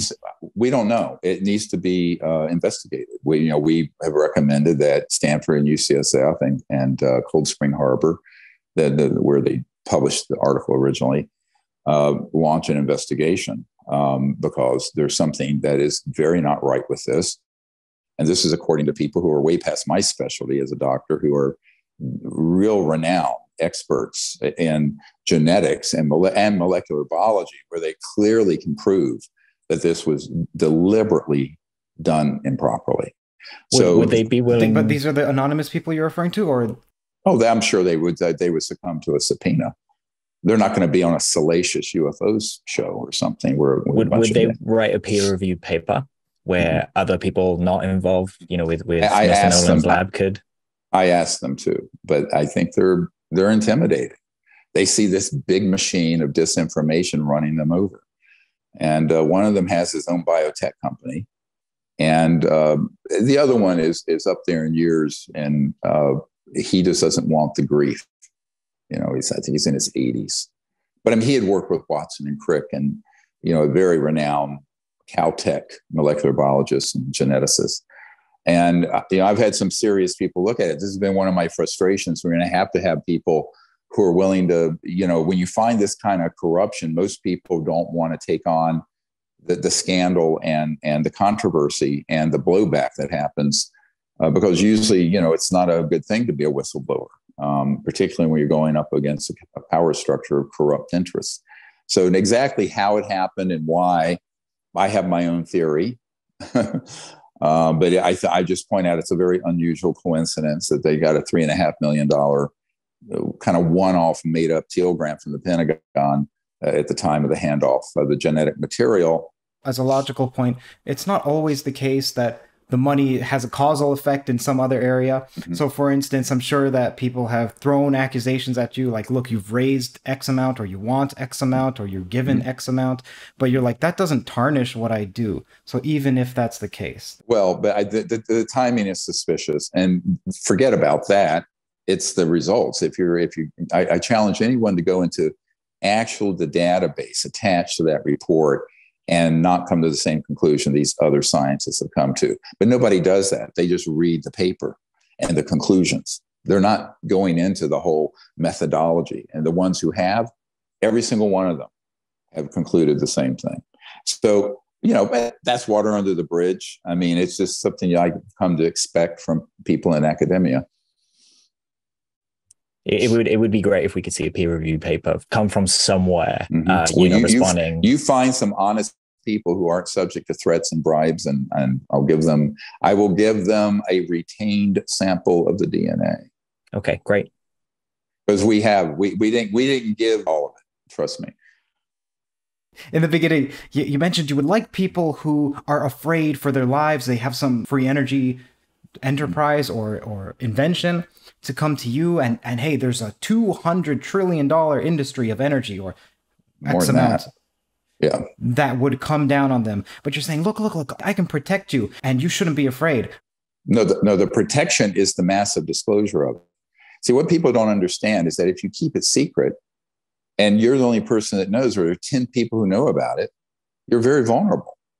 I mean, it should be common sense that you want to get it out of, you get that hot potato out of just your own house. You want to have it out there also so that peer review people can say, all right, here's the plans for it. Let's reproduce it. Because the sine qua non of science is independent verification and reproducibility. That's the other problem that doesn't happen, because people are conditioned by venture capital and their investors, keep it secret. But that really, when you're dealing with a fundamental new area of science, that doesn't work. It needs to be put out there to be checked and reproduced by other people skilled in the art, as they would say, of electromagnetic engineering and physics. So I think that's the recommendation. It's a strategic recommendation as opposed to saying I personally, but I could help with that. I know that we could help with that. But the mistake that they all make is taking the advice of lawyers and businessmen and conventional venture capital people who, of course, are doing what would conventionally be done. And I would say that if you're inventing a new iPhone or a new software program, okay, maybe that works. When you're dealing with a technology that's going to upend the whole petrodollar and macroeconomic structure on the planet that is based on the type of energy system we use, you're dealing with a different set of strategic variables, and you have to alter your plan accordingly. But that doesn't happen. They're all making the same predictable mistakes for 100 years, and it's a tragedy. And I think we're not going to change the outcome. I don't care who the person is. I know that there are folks like Dr. Randall Mills had Blacklight Power, something like $100 million. It was all very secretive. It vanished. These things happen with great periodic predictability. And there are a certain number of errors that are made over and over and over and over again. And so I think that's the problem. And the only way I see out of it is you either have to have someone who's well-heeled enough to buy the technology out and then open source it, or you have to have a lab that gets created that its fundamental organizing principle is academic and scientific and engineering cooperation on an open source platform, blockchain or something, and that anything that is discovered and verified is released in real time and keeps it. And once you have something operational that functions, then that needs to be disclosed, as I mentioned, through all kinds of creative efforts, because the corrupting influence of folks who want to keep this quiet. I mean, there are all kinds of investigative reports that have proven how various cartels and corporate interests can submarine technology that's going to be a threat. Don't take my word. The Federation of American Scientists, about a decade or 12 years ago, came out with a report of over 5,000 patents that had been seized under national security orders. And one of them was something that sounds so trivial now, that in the 1970s, 50 years ago, would have just been a very high efficiency solar panel, more efficient than anything that was out there, but it would have competed with the price point of oil and coal and gas and power from your power company. What was this? And so I know you don't have the patent at hand, but what is this that I can look up? It's on our website. It's in the movies. It's everywhere. We have everything. Please read. You wave your hand and say that, well, where is it? It's the Federation of American Scientists. Stephen Aftergood is the guy who authored it. It's a paper. Read it. 2010, it came out, October 2010. So we're 12 years ago. So it's there. We published it. The fact that you haven't seen it doesn't mean it's not there. I mean, you act like I'm not saying that it's not there. I'm just saying for the record. No, it's your attitude. I'm telling you, your attitude is like, where is it? I said it's there. I'm telling you, everything I'm telling you is there. It's out there in open source. Let's just some positive testimony you've had. You were talking about strategizing earlier and how you've built bridges with a lot of really great celebrities who can get the word out and things like this. One of those people historically was Tom DeLonge, who helped with To the Stars and things like that. And you guys used to be chummy. And I kind of wanted to ask, what happened between you and Tom? Why did you drift apart? Well, we didn't. He got intercepted by some folks who had sort of brainwashed him of the alien threat narrative, General McCaskill at Wright-Patterson and other people. And he got led by his nose down that primrose path. And then, of course, he had all kinds of dark players like Elizondo and Jim Semivan, who's CIA, and other people kind of circle around him. And I think he just got used and abused and then dumped, which I had predicted would happen. It was unfortunate. But the problem with having a little bit of knowledge in this area, it's very easy to get manipulated by these sort of professional counterintelligence operatives. So what I saw happen is that Tom kind of got intercepted because they saw him as someone who could be a front man to open up this with a certain narrative to a very specific demographic, younger people and with this sort of, these are a threat to the national security. And, oh, by the way, we don't know what they are. But of course, we do know what they are. We put out a film last year called The Cosmic Hoax that documents how all this was done. But I think that in his case, I actually don't, it was quite some years. I mean, had come out and stayed at my house out here in Virginia.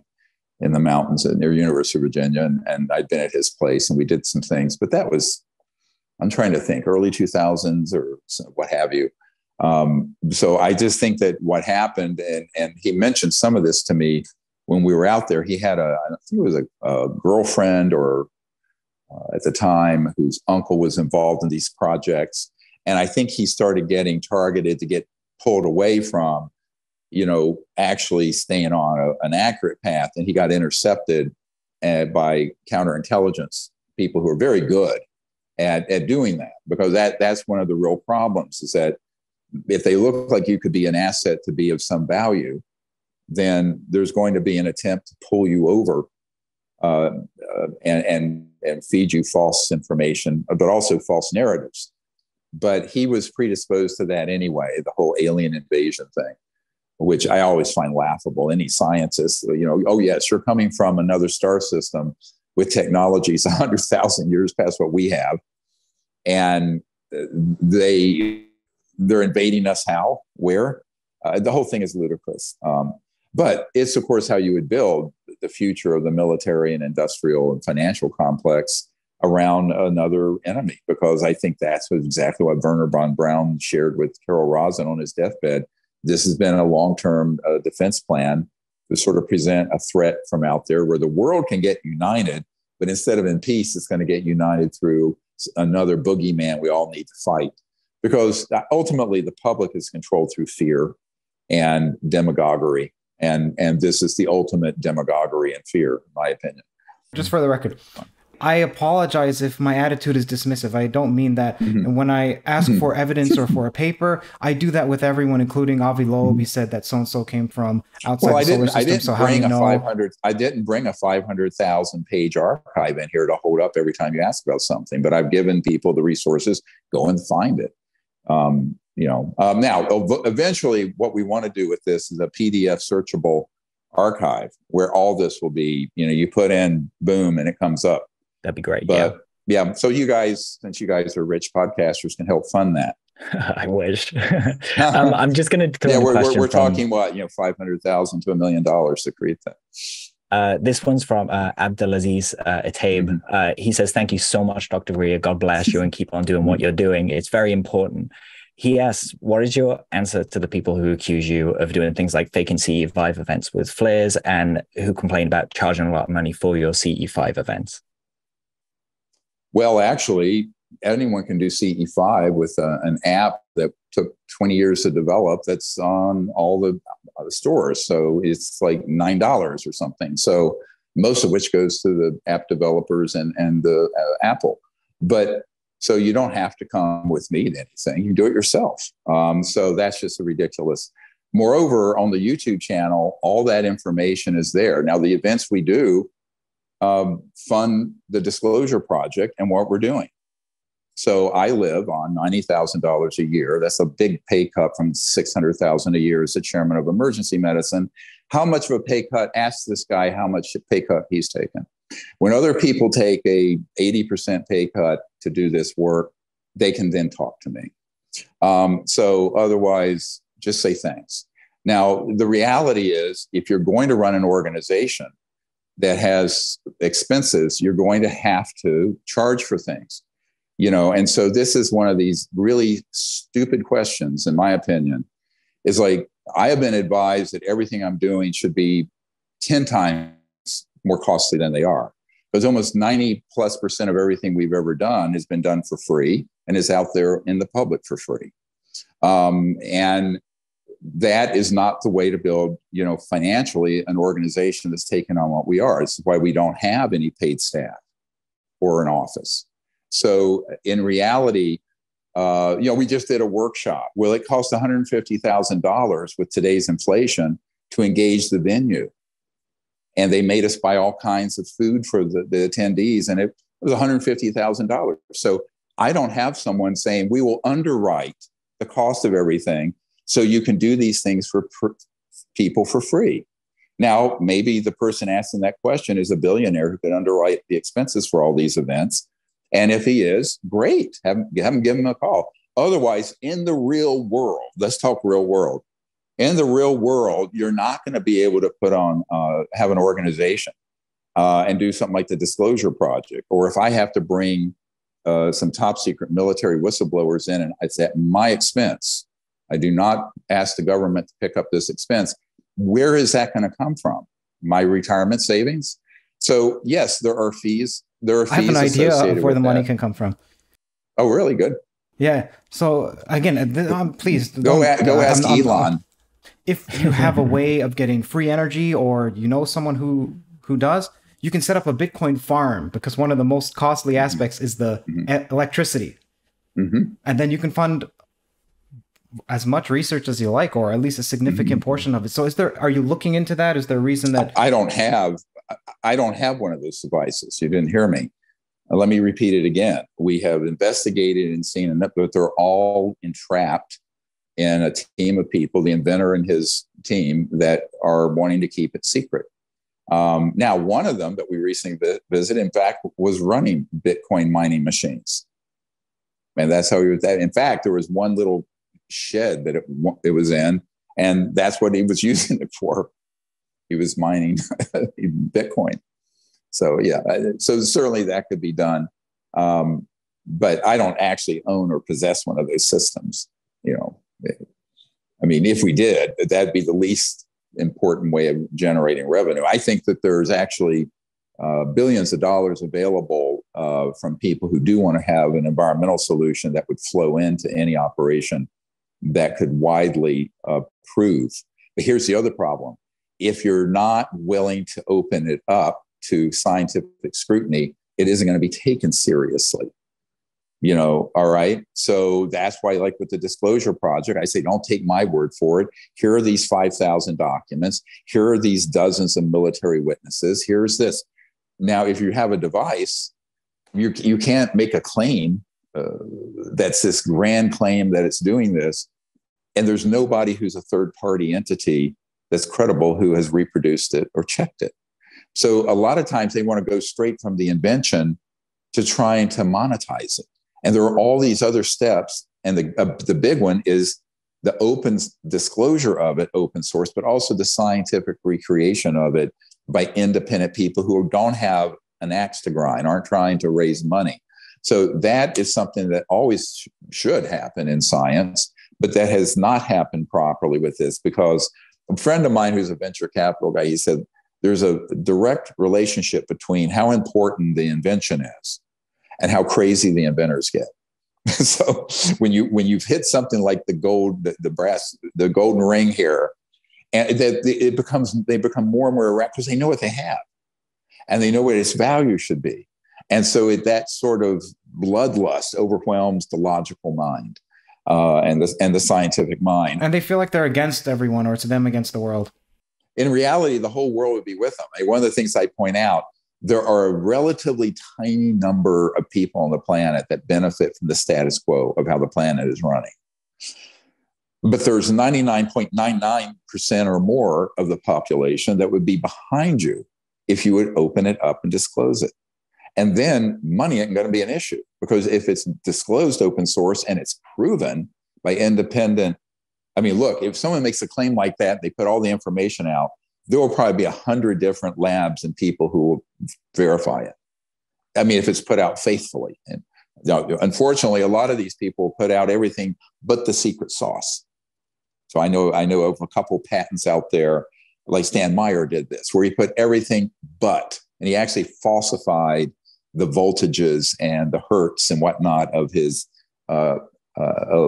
electrical device. And that, of course, caused people to try to reproduce it, and it wouldn't work. So I think that these sort of little legal and financial tricks always end up being counterproductive, frankly, to what their objective is. Anything that keeps it in a small, secretive group, trying to monetize it. My analogy. Here's my analogy. DARPA created something called the internet, not Al Gore, but DARPA did. Now, that was done by government. It's let's call it open source internet. Everybody can get on the internet, the World Wide Web. We need the equivalent of that but it ain't going to come from the government. It's not going to come from an academic institution. We need the equivalent of an organization that's going to do this research and development on these technologies in an open source way that's shared openly. And the technology, the platform, the initial one, I call this phase one, is widely available. Now, that would not prevent, even if it's a private corporation, from after that initial launch, doing very profound refinement. Let's call it generation 2.0 or 3.0 or 10.0 of the device, because that's how science goes forward. Eventually, most of these early devices were rotary and electrostatic rotary. All four of the ones that I'm talking about are solid state. They're solid state, no moving parts, You had a which is follow-up beautiful. question? Yeah. Some guys in the audience just wanted us to just give a hard yes or no.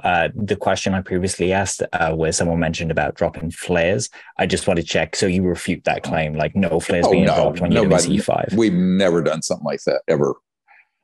Now, I do think we've had a few events where people have tried to trick us, and that's different.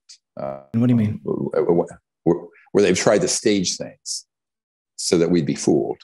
As in participants that came to your events, or people outside? No, outside. Yeah. Okay.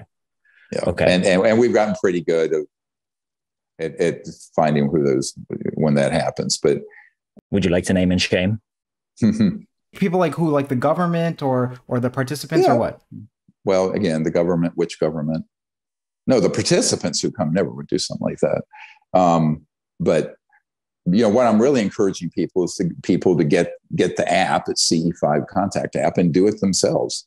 I got a great report recently from a truck driver in Croatia who was driving along and took a break and was doing the CE5 techniques, and this ET craft materialized to the left of his cab and floated right over the cab and vanished.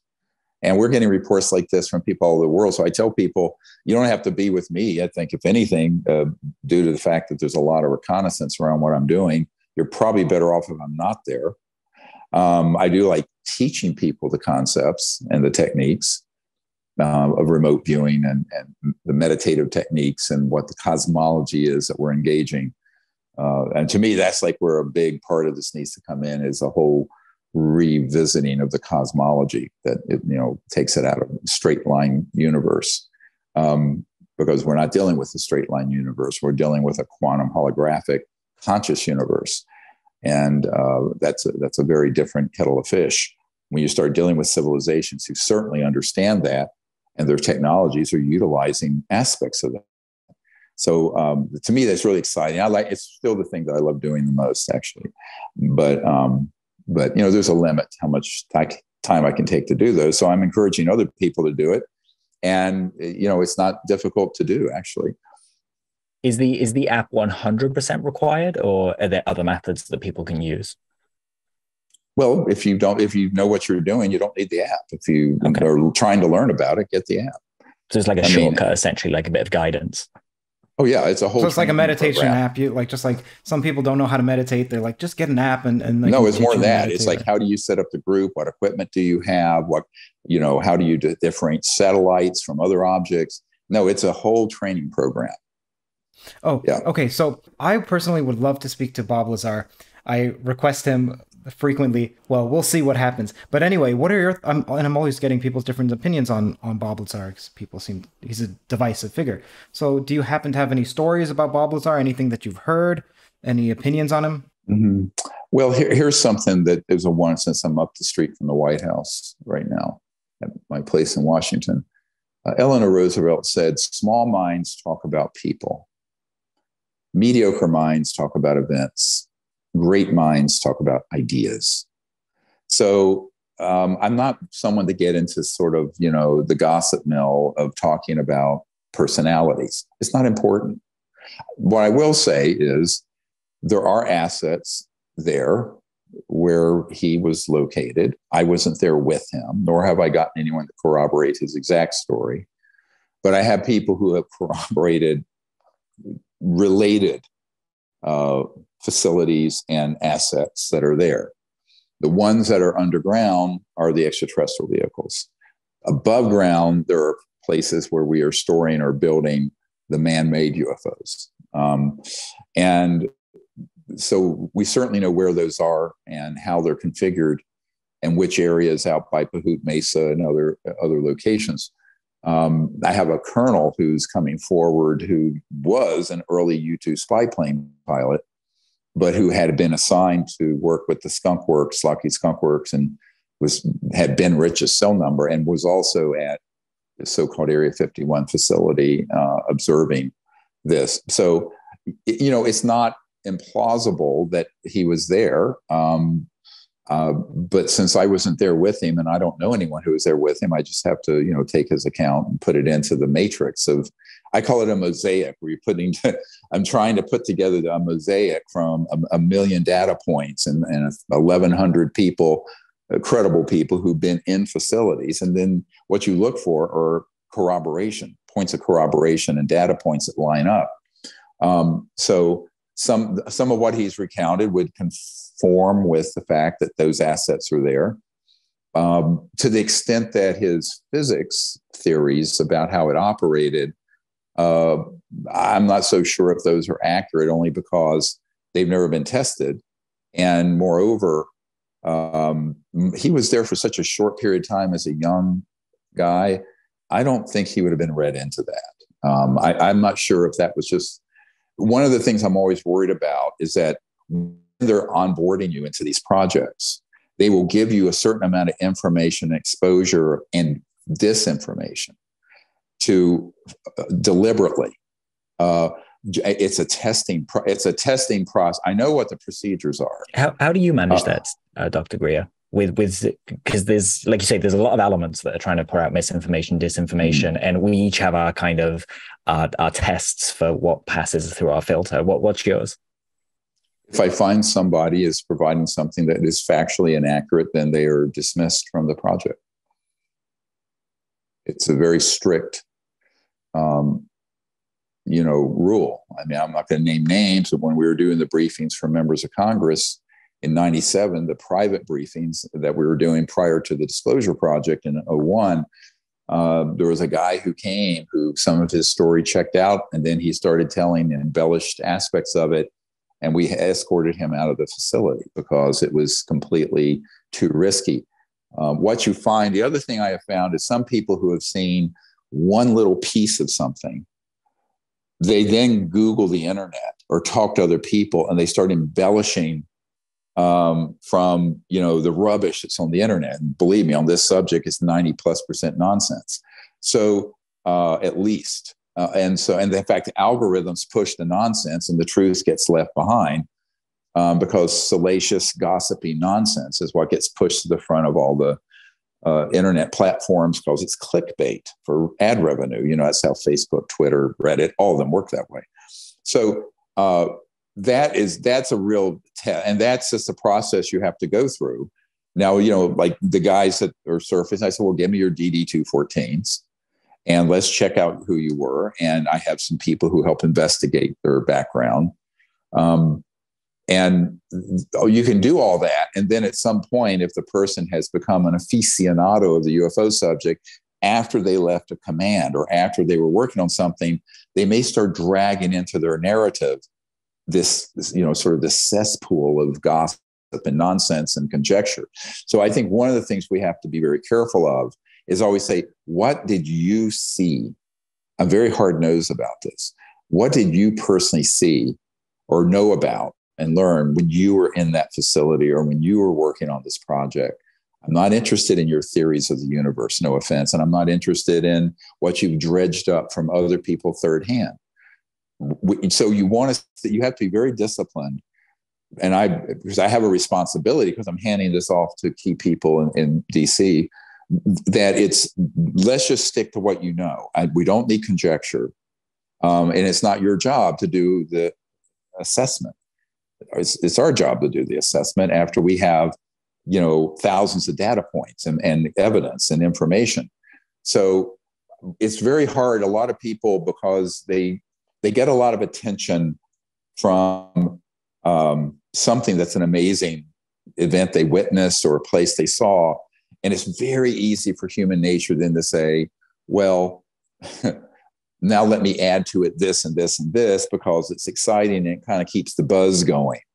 And I think that's what we have to be very careful of in this field, because it is very sensational, and it's easy to get on that slippery slope where people, combine and commingle what they directly knew and what the facts are with other information that's speculative or embellished.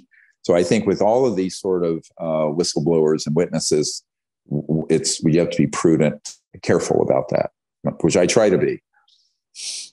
That's good to know. In 1994, Dr. Ray Bush and, if I'm saying that right, and Linda Moulton Howe heard from two men who showed Dr. Ray Bush identification from the Department of Defense. They claimed that in certain Black programs, we were communicating with non-human entities, trying to control them and exploit information provided by said non-human entities on mind control weapons.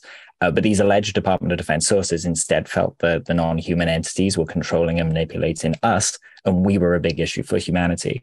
Can you add any of your own information to that? And if any, let us know if any technology related to advanced propulsion and flight was gleaned from these non-human sources and through any Black programs. And do you feel that these non-human entities may be manipulating humanity, and that our Black tech is so advanced that we can see things that we can't see with our eyes?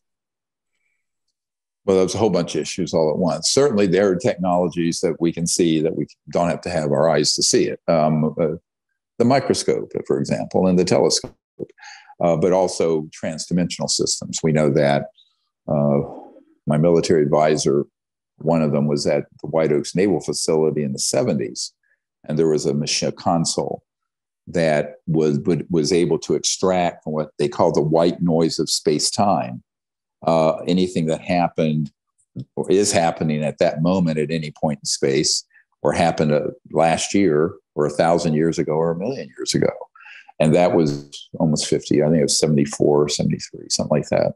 So we know that those technologies exist. Whether there are these entities that are behind that, it's titillating and salacious. And I have not seen evidence of it, except to the extent that there are definitely non-extraterrestrial. When they say non-human, that doesn't mean extraterrestrial. So this is where there's this whole big confusion. It's like not everything that goes bump in the night is an extraterrestrial. I mean, there's such a thing as poltergeist. I've seen things in the ER that would blow people's minds when someone has died suddenly and violently. So I think that it sounds like there's a great story there. Would you mind elaborating a little bit? Oh, it was one of these bizarre things where this man had been, can't remember, stabbed or shot. Anyway, he came in code blue and flatline. We tried to save him and we couldn't. And he then was taken, he was in the trauma room 1, and then was taken down to the morgue. And about 3 or 4 in the morning, I'm out in the center with my nurses, and all of a sudden that room is totally empty. Cabinets fly open, IV bags are being hurled on the floor. EKG machine is turning on by itself. It was clearly, and this guy, very angry and was on a rampage in that little room. And of course, the nurses and I looked at each other and says, we're not going to put this in the chart. But, you see things like this periodically. So one of the problems with the whole UFO subculture, and I think this is done deliberately, in my opinion, is this conflation of everything that's not human. It's either human or alien. So I never used the word alien. Alien to me are all kinds of phenomena. Extraterrestrial may be one of them. Non-corporeal entities, or an entity from another dimension that isn't extraterrestrial, meaning an extraterrestrial biological entity from a star system and a physical star system and planet. But there are other dimensions. And so there can be all kinds of phenomena that begin to be observed, and under certain conditions, very physically in this dimension, having an effect that isn't extraterrestrial. And so this is why I keep getting back to this central point that we have to develop a new cosmology. I wrote a paper in the early 90s called ETs and the New Cosmology, where we have to develop this sort of a whole phyla, like, your biological, the groupings of families of plants and animals, dealing with the cosmos, because it is not just a physical 3D cosmos. There are these other dimensional aspects and beings and intelligences from other dimensions. But where it gets very tricky is that if you are an interstellar civilization, you're not getting from point A to B at the speed of light. You go beyond the speed of light, there's resonance and frequency. You're moving into another dimension, and you're traversing other dimensions. So there from just a phenomenological point of view, what you might observe, a lot of what's extraterrestrial may look very similar to a poltergeist event, and vice versa, and vice going the other way. So this is where knowledge is power, and you have to have, I think, a certain amount of knowledge about all these different distinct phenomena, plural, to understand what part of it is man-made, which is very important. I mean, 70 years and trillions of dollars in black funding, they have the ability to do things that would look very much like it's alien. That's what abductions are and mutilations are. About cattle mutilations, I'm always interested. Mm-hmm. Why are they associated with the craft? I don't know. I don't have even a hypothesis on that. Mm-hmm. So what do you think about cattle mutilations? Well, I do it based on the science that Dr. Altshuler, whose stuff was ripped off by the charlatans in the UFO subculture, he did the original Snippy, the horse case in Colorado. And he was a hematologist, pathologist, very good friend of mine. He was also, by the way, the nephew of General Jimmy Doolittle, who went over to investigate Foo Fighters for Roosevelt and came back and said, "Sir, those are interplanetary vehicles." But at any rate, he lived in Denver, and he's passed away now. He got cancer and died, but he was one of the very early scientists looking into this. And he concluded it was a highly classified human deceptive, false flag, deceptive indication and warning. And of course, we knew that was the case. And when people see, quote unquote, a UFO around one of these events, well, which UFO? An interstellar one or one out of the Lockheed Skunk Works? I think that there is this, again, everyone assumes that anything going on there with this kind of phenomenon has to be something we don't understand, that's mysterious. It's a little bit like the Wizard of Oz, being behind the curtain, pulling all the levers, scaring the crap out of Dorothy and the Scarecrow. They have the ability to stage things that look very alien that aren't. And as you know, Dr. Vallée has a document from the CIA from 1985 describing the CIA program of, quote unquote, staging alien abductions in Brazil and Argentina for its psychological warfare purpose. Now, I have a number of men on my team who actually have been operationally, tactically involved in those programs. So if you have people with the intention to deceive the public, and particularly the gullible UFO community, then what happens is that there can easily stage mutilations and easily stage abductions and easily stage all kinds of things. And people are going to not be asking the question, is it real or is it staged? So the very first thing when I hear something, now I didn't know this when I first started the project in 1990, but as I've gotten methods and sources and assets who have been involved with this, and in this case now there are documents that, this is a big problem, because if they can taint how people view the subject and what the database is by including a lot of staged events that are human for their psychological warfare value, you then have to go back to all your cases and database and start over. You really have to look at everything with a fresh look. And then you throw in one more confusing element, and that is this whole interdimensional question of entities, quote unquote, or intelligences that are neither human nor extraterrestrial that could be in the play. And so, people don't like this because people like, simple Hollywood movie type narratives, but it is complex. And I think that I don't think it's beyond what people can understand, but I just think that it's not usually talked about. You will go to very few conferences on this subject where the whole question of the cosmology and all the different phenomena that could be man-made versus extraterrestrial versus, quote, alien. I use the word alien really to not denote extraterrestrial so much as what's being foisted on the public as extraterrestrial. And I think that's done very deliberately, because if you can misdirect people, there's a guy I worked with years ago who was the right-hand guy for General Odom, who is the director of the National Security Agency. And after he left that position, he worked with me and helped analyze documents and stuff, because he knew what things should look like. It's particularly the documents that would come to me that are not officially declassified, that are still top secret, that we have. And so, but he told me, he says, yes, what we do is called a DDT. I said, oh, that's the poison, the whatever it was, the insecticide. He says, yes, but it's not what it stands for. You set up a decoy, you distract people, and you trash their efforts. DDT. He says, we run DDTs on people all the time. And so if you're sort of like an academic Have you ever had one person, run on you? Oh, yes, absolutely. More than once. I mean, the night after I met with, I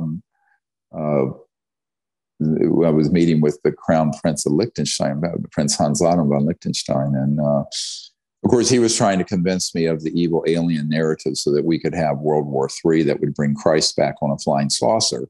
I mean, that was this whole end of the world eschatological Armageddon sort of wing. Speaking of World War III, I want to ask you a Ukrainian UAP question. So I'm just putting that out there.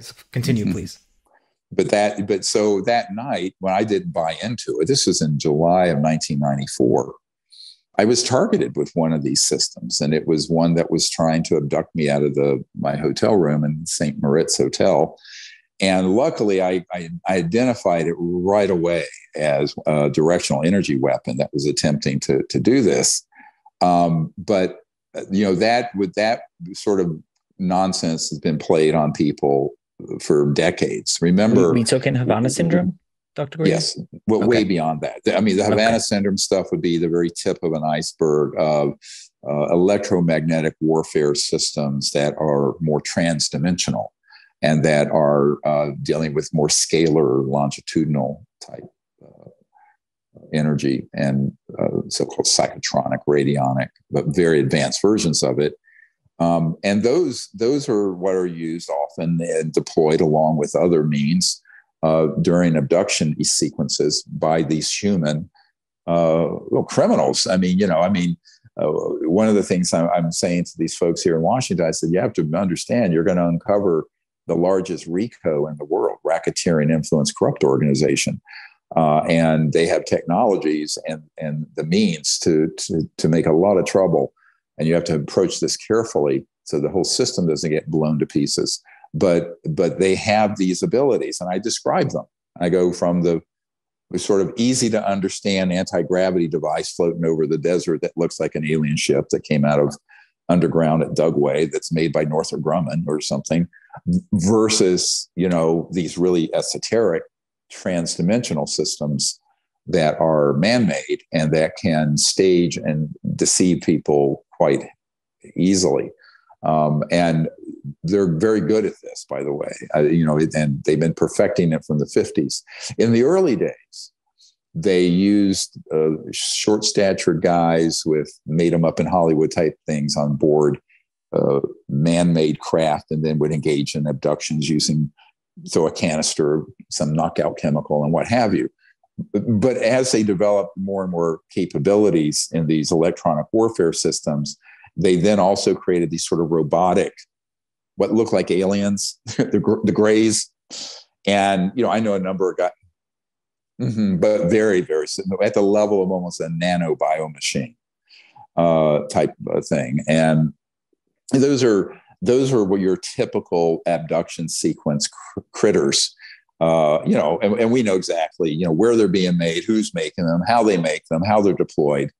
And by the way, there was an expose on this in the 80s before I got on the scene by a researcher. But of course, he got booed out of the system because it blew up everyone's belief system of the good and the bad aliens. And Look, they want everyone to be addicted to some other narrative to replace racism and division on the planet. They want the humans to be united, but against an alien threat. It's a very simple narrative. And it's what demagogues have done, for thousands of years to consolidate power. But this is on a much larger scale than just the British staging, and setting up the Maoris fighting against each other in New Zealand so that they could go in the breach and conquer New Zealand. So, this is a much more sophisticated, high-tech version of that. But that's been a strategy that military planners have done for thousands of years. But in this case, you're dealing with some very advanced technologies, quite capable of deceiving almost everyone involved, and that's a problem, because ultimately, what that creates is how do you begin to do you have to set up a system where anything that happens goes through a whole analysis of is it this, or this, and there's a whole set of things it might be. And I don't see that people are doing that. It's a little bit, I liken this to a doctor.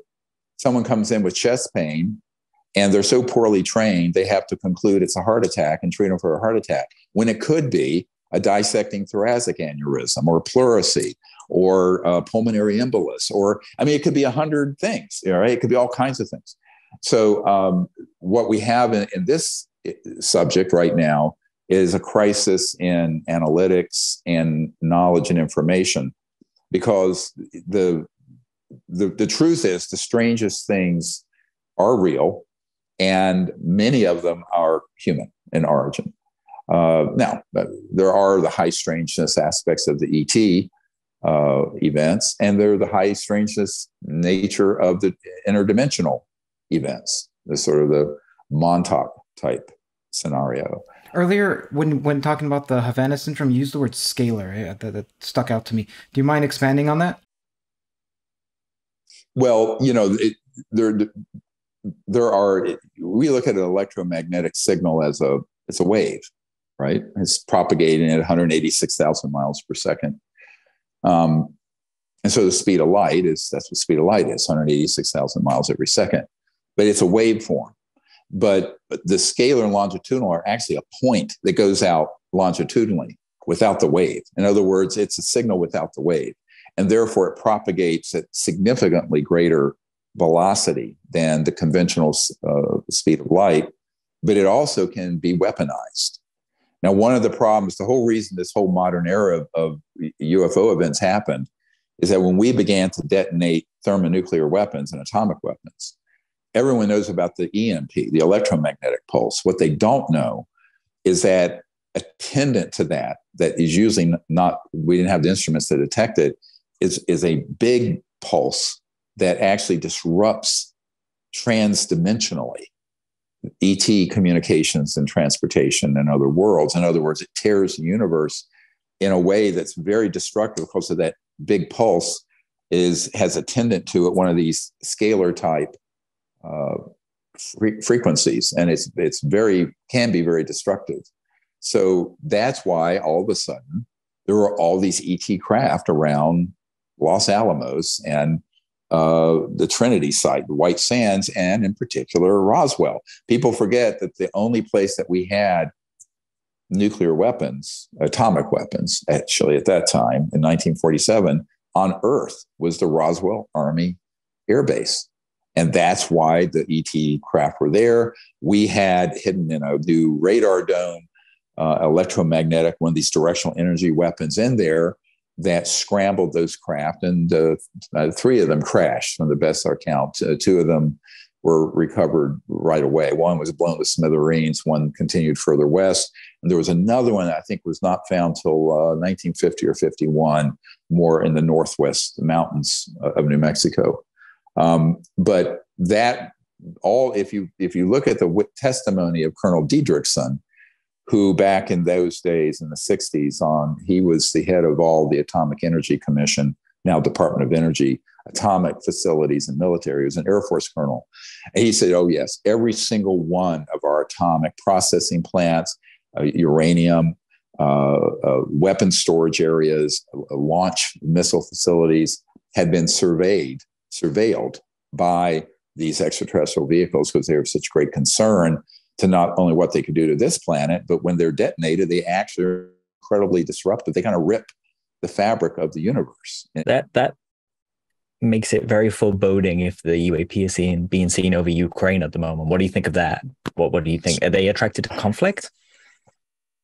Are they trying to prevent a disaster, a potential World War III event, or honestly, I have seen just what you've seen, that picture and information. I don't have any other information. I do know that wherever there's a big risk of that, something like that happening, they're going to be concerned and observing it, because they not only know the damage it can cause on Earth, but they know the damage it can cause elsewhere.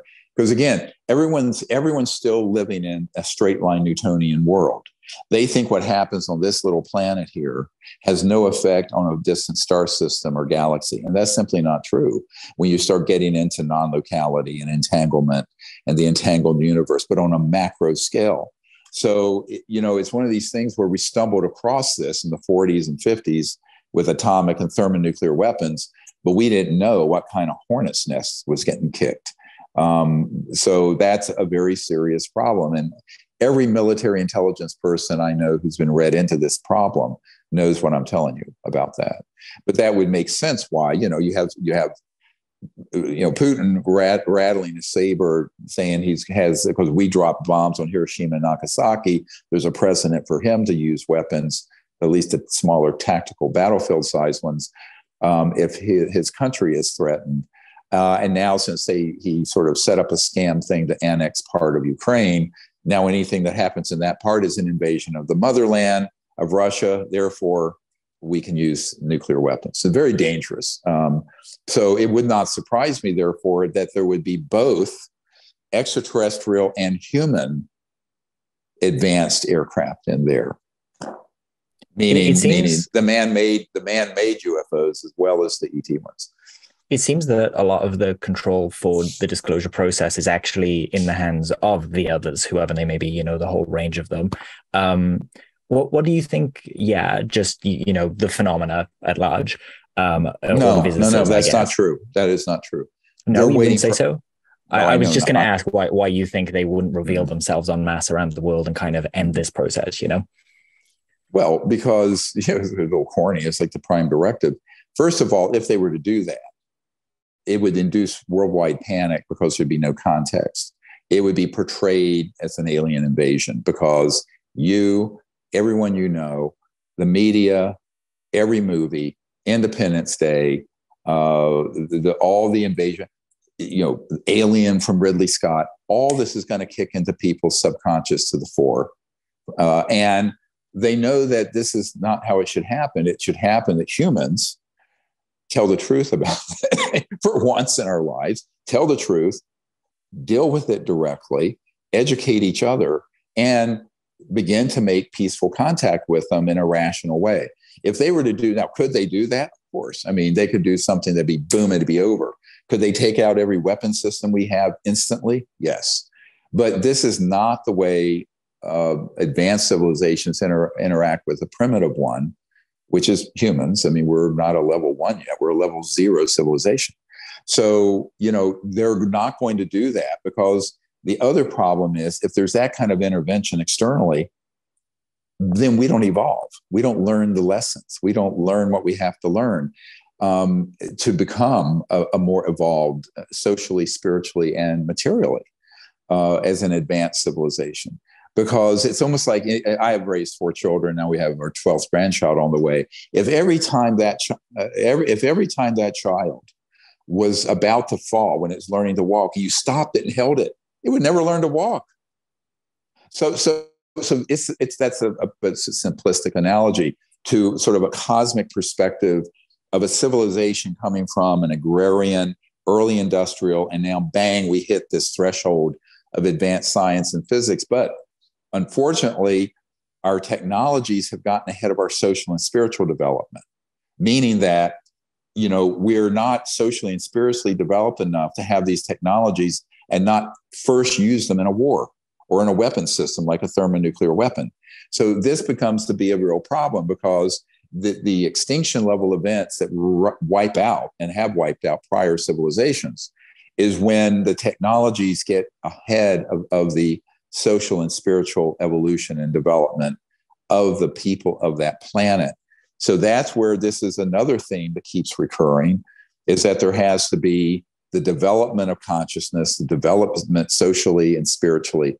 But the problem right now is we're running out of time for it to happen sequentially. It has to all happen kind of at once, because we're headed over this cliff with the biosphere and the environment and a lot of other problems, including the risk of thermonuclear war. So we're at the crux of a huge pivotal inflection point in human evolution. And we really have to figure out how we're going to manage that. So that's why I left my medical career, is to try to see if we could fix it before it's too late. Given that these beings are said to be able to work through cognitive manipulation and that level of advancement, how can we be sure that what we're presented by them is real, that they don't have ulterior motives? And just to add on to that, do you think that all of the others are benevolent, or that there's a range? And just because we're touched on the CE5 things here, I just wanted to ask if you think there'll ever be a chance for a CE5 peer review. Well, I mean, people can review what we have done and what we put out already. What I think, in terms of your other question, is if the people who are really addicted to the idea that there is the whole, cowboys and Indians, good and bad aliens, they don't seem to understand that what part of that assessment is coming from staged events that are deceptive indication and warnings or false flag. And I think it's very simple to slip into this, because humans always like to have that drama of us versus them. I mean, look at how divided our country is politically. That is something that people feed on that. So how much of that is sort of an acculturation and a sort of a brainwashing, and how much of it is objectively real? Now, having done thousands of hours with thousands of people doing CE5 all over the world and having all kinds of contact experiences, I see no evidence that any of them are hostile or malevolent in any way, shape, or form. All the things that have happened that have been disturbing in that way have been man-made copycat, sort of copycat alien stuff. So my objective analysis of it is I don't see that that's the case. Another sort of intellectual analysis of it, and that's just empirical, the experience we've had. So, a lot of people sit in their houses Googling the internet, and they think they know what they're doing, but they never go out and try to make contact or observe something in real time. But so in doing that now for decades, I don't see any evidence that any of them are hostile. I do think that there have been a number of staged events that would make people conclude that they were, like the terrible burn victims in the Cash Landrum case, which was our covert Air Force operations out of Nellis, flying an extraterrestrial vehicle we had captured, and they put a nuclear reactor on it because they couldn't quite figure out the energy generating part of it. And it was being flown, and it malfunctioned, and radioactive junk was falling on Betty Cash and Landrum, and they were hospitalized. And that whole area, the road had to be dug up twice to get rid of all the radioactivity that was there. But that was a human mishap of a test flight of an extraterrestrial vehicle. But they were happy for the media and the public to say that aliens are poisoning us with radioactive. See what I'm saying? Yeah, so it was monkeys with microwaves, not extraterrestrials. Yeah, and so this is one of the real problems, is that you have to have, I tend to take a very skeptical view of a facile, a sort of superficial analysis of that, until you can get to the root information from the people who were there, what actually happened here.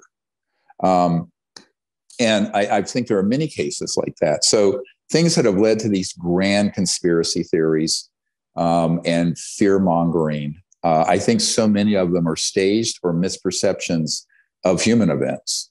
And so I think we have to be, before we start jumping into the Will Smith and Independence Day, let's kick alien butt category, I think we need to, be a little more rational and deliberative. And this is why I don't see any evidence that there is a hostile or malevolent extraterrestrial group out there. I think there are some rather troublesome interdimensional beings, this is you get to some of these people who work in these spooky programs that are doing Satan worship and devil worship and all kinds of scary stuff. So where does love, faith, and goodness enter into this? It's the heart of it. It's the heart of it. I mean, in my opinion, going forward as a civilization, higher consciousness and love, and approaching all of this with a wisdom that it prevents us from getting pulled into these manipulative narratives is really key. But that's the heart in the higher consciousness, being able to discern. I mean, part of it's intellectual, but a lot of it's the heart. And ultimately, this is, I think, these visitors from other star systems are very interested in the human capabilities in that regard, particularly consciousness and feeling and heart. And I think, the breakthrough where they found 30 or 40,000 neurons in the human heart. So there's this resonance between mind and heart, feeling and consciousness that we can develop. And that ultimately gives you the ability to see and know and discern accurately that you can't just intellectually in the intellect and the ego. So I think that's really the guiding star. That's the North Star, is the development of higher consciousness, and also it being connected to love of the universe, of the planet, and of each other, so that our actions are guided by that, not just by base greed and avarice or hatred or whatever it is. But people who want to maintain control and manipulate the population, love and peace don't cut it. I mean, they need to have ways to get people riled up, like at a football game, in opposing teams.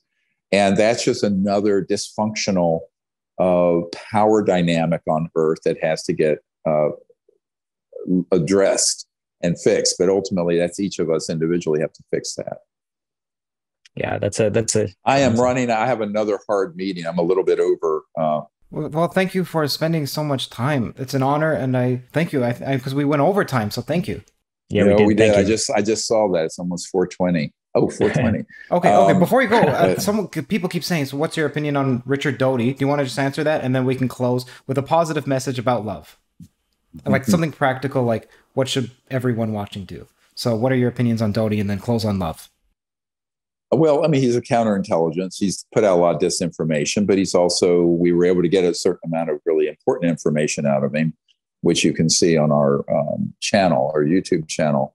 And he was able to confirm that they were doing human abductions, and that he was able to confirm that they were paying off and bribing the media.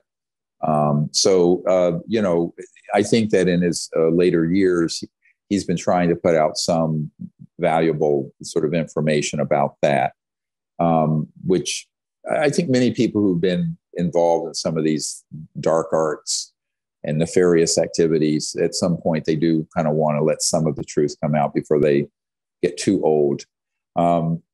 As far as how people can help, I hope you guys will all go to thelostcenturyfilm.com and help us get the crowdfunding in place. We're already in production on this documentary film. We hope it comes out in the spring, maybe April or May. Hard to predict that with Hollywood, but and we really want it to be sort of a big leap forward in terms of human awareness of the kind of beautiful world we can have if we can bring these technologies to peaceful use. Because imagine this: in 20 years, by the time my grandchildren are having their kids, we would have a world without pollution, without power lines, without poverty globally, and with a sustainable planet, and the release of the technologies that would also clean up the oceans and the land that we've already kind of ruined. So that those are all possible. In fact, the very hopeful message I give people is that those sciences and technologies are extant. They're already on the planet, but there has to be a strategy and a groundswell, like a grassroots movement, to bring it forward, because it's not going to come out. The centers of power never are going to shoot themselves in the foot. So if this change is going to happen, it has to come from us little folks like you and me that are doing this outside these centers of power. But if we come together and do it in right action and with courage, I think we're going to have in 20 years an extremely different planet than we have now. The alternative is extinction, frankly. So I tell people that whether they're a high net worth person or a scientist, this is a very pressing issue. And if we didn't already have the solution, you could be allowed to be despondent. But we do have the solutions, and that's what we want to prove. You'll see the backbone of the whole film on October 25th if you get on the webinar. Unfortunately, the event itself is sold out. And the links to that will be in the description. So, and then, great. Yep. The links to that will be in the description. Again, it's Lost Century. The LostCenturyFilm.com. Great. And Dan has a closing question for you. If you could spend like 2 more minutes or 1 minute. Yeah, absolutely. Final question, Stephen. You've been so great. Thank you, Dr. Greer. Yeah. Very enlightening, filling a lot of information gaps. So you briefed CIA Director Woolsey, and he later turned around and said, actually, it wasn't a briefing, it was a dinner party, yada, yada, yada. I wanted to ask you, like a number of people have said, I wasn't really briefed. I wanted to ask you, do you know any reason for that discrepancy? Because the subject, they don't want to admit that they had an interest in the subject because the subject has such high social opprobrium, social ridicule. And the other part of it is that they don't want to admit that after they were read in, they were pulled in and then betrayed the country. All right. I'll just be real blunt. So yeah, it is. And it's the truth. Luckily, I have the correspondence and the FedEx that set up the meeting and what the purpose of the meeting was. And I always tell people, look, in Washington, how do you know they're lying? Their lips are moving. So I just shrug and go, yeah, what do you expect? I mean, it's spin, it's, dissembling and disingenuous comments and whatnot. It doesn't affect me at all because I'm shocked when it doesn't happen. That's great. But, I share the truth. People may not like the truth. It's the truth as I know it. And I do think there's a responsibility to people who do receive this kind of information to act on it in a way that benefits the human species, but our country. And when they don't, they have failed to fulfill the duties of their office. Take care, sir. I appreciate you going way over time. Thank you, Steve. Next time, maybe we can talk about the Wilson docs. There's so many questions about that, but yes, save that for next time. All right, you guys have a good one. Take care. You too. Bye-bye. Thank you. Bye-bye. Okay, all right. Dan, how's that? That was great. It took a while to find the rhythm, I think, but I think we got a lot answered and we got a lot of information from Dr. Greer there. Yep. Justice Bieber was my favorite part. I want to make a hashtag about that. Justice Bieber.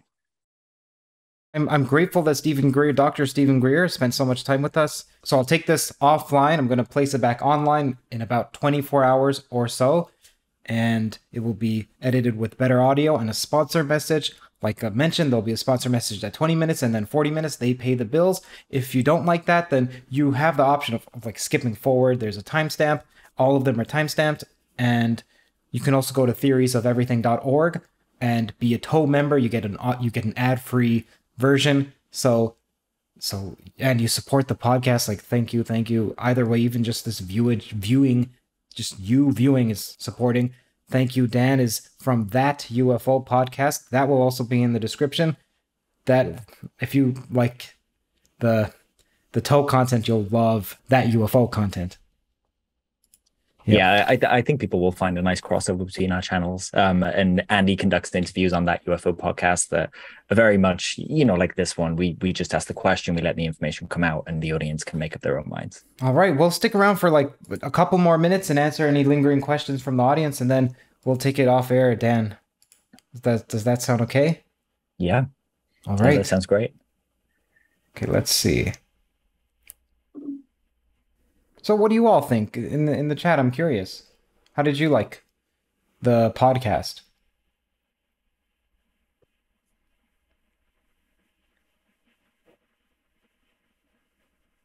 It's a little behind for me. Watching the chat throughout, it seemed that everyone was civil. a lot of conversation was going on. There was a lot of support for Stephen's app as well, the CE5 app, when we were talking about that. A number of people in the chat use it and vouched for it. Some people are saying that we ambushed him, and then some people are saying you didn't ask any hard questions. I mean, it's tricky. Yeah, we're always going to get that, right? Like, yeah, you went too far. You didn't go far enough. When the truth is somewhere in the middle. You know, good art makes people react.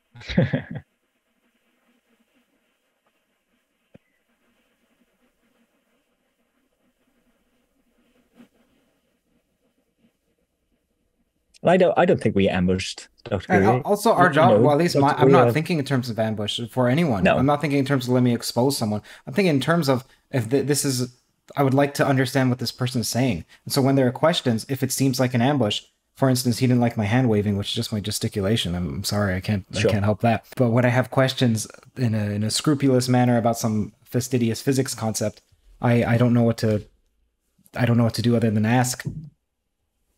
And I do that to everyone. John Vervaeke, McGilchrist, Avi Loeb. Yeah, exactly. And it just gives the person space to elaborate, right? Yeah.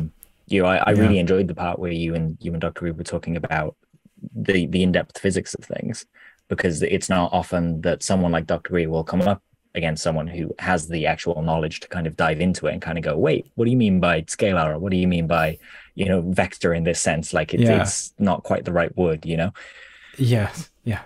Or well, I want to ask about time travel, because as soon as he says that so-and-so travels faster than time, then it implies time travel. Also in my mind, just so you know, I'm wondering I'm predicting what he's going to say, which is that, well, you're thinking of it in the standard model and you have to think far outside the model. Well, I don't know what to say about that, because just like how he has a checklist for a heart attack, I have a checklist too, and every person has a checklist. Well, yeah, of course. It doesn't mean that you discount the extraordinary. And it does mean that some will slip through and be incorrectly categorized. So that's also true. Okay. All right. That's pretty cool. Thank you all. Thank you all for coming out. Again, Dan is from That UFO Podcast. I'm from Theories of Everything. And if you'd like to support Theories of Everything, visit theoriesofeverything.org. There's no downside if you don't. It's just if you want to support, if you feel like you can.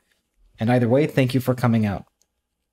The podcast is finished, and what remains now is just a few minutes of the live chat prior to Stephen coming on, where me and Dan Zetterstrom interact with the audience as we await Greer with bated breath. So I can see that Joseph has already asked, is that him off That UFO Podcast? Yes, it is. Hi.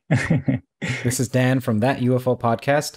Dan is joining me. He will be moderating the live chat. He's making sure that my audio, Stephen's audio, his own audio works, and as well as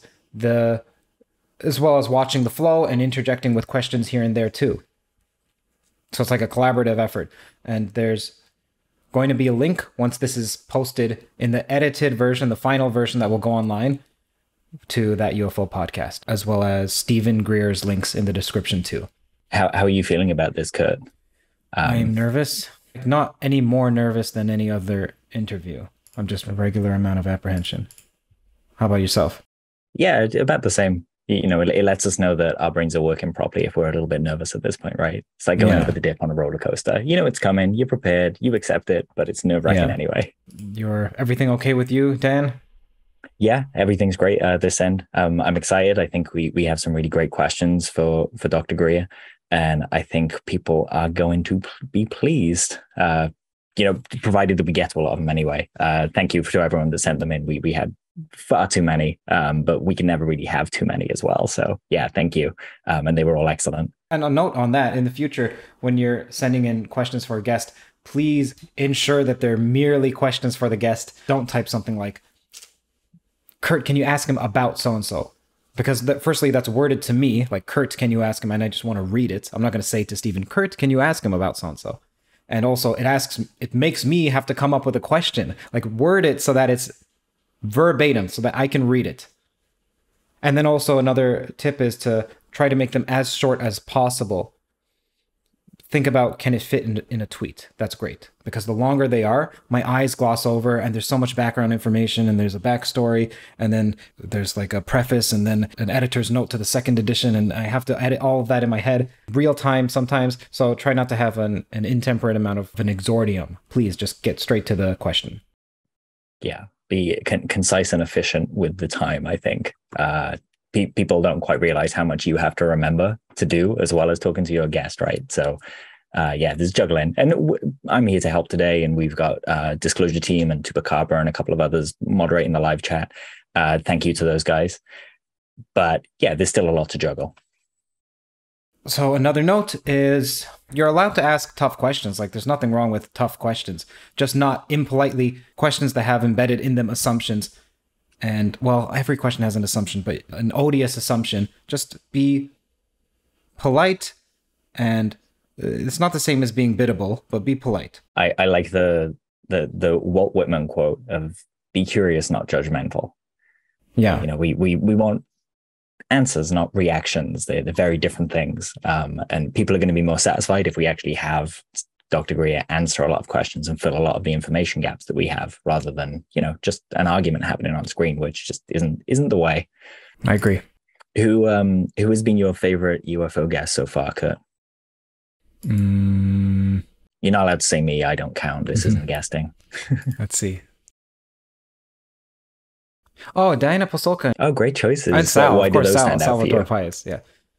So for Diana, I like talking about philosophy. And for Sal, I like talking about physics and math. And okay, so for the audience, again, some notes. Sal is coming up again with Stefan Alexander as a theolocution. That already occurred. I just have to edit it, like put it together and sync the audio and so on. Tim Maudlin is out. So Tim Maudlin is a philosopher of physics. And if you're interested in interpretations of quantum mechanics, then do watch that episode that's out. I'll put it in the description right now. You can search for Tim Maudlin, Theories of Everything, or just search Theories of Everything. It's the latest video. Uri Geller has confirmed to come on to the podcast. However, I don't know enough of his background yet to see if it's a good fit. I was just inquiring, hey, would you be willing to come on? And I'm not sure if I have enough material to talk with him about. So let me know what you all think. Kevin Knuth will also be coming on soon. Kevin, like, I love Kevin. I asked him, like, hey, do you want to come on? Like, here's the time frame, and here's a couple of topics we can talk about. He sends me in like essays upon essays of, oh, and here's what my current thinking is on this subject, and here's what we could talk about, and I want to talk about so and so, but I don't have my thoughts formulated. But here they are in case you want to ask me other questions. I love Kevin. Yeah, he really runs headfirst into everything, and he has his ideas, but the more I find that people in the wider world, they confuse ideas and the term hypothesis, because a hypothesis is testable, right? It's not just speculation. Okay. Yeah. Whereas Kevin will have hypotheses that he can go and test, and, you know, he's doing the work for it. So I love watching interviews with him. Yeah.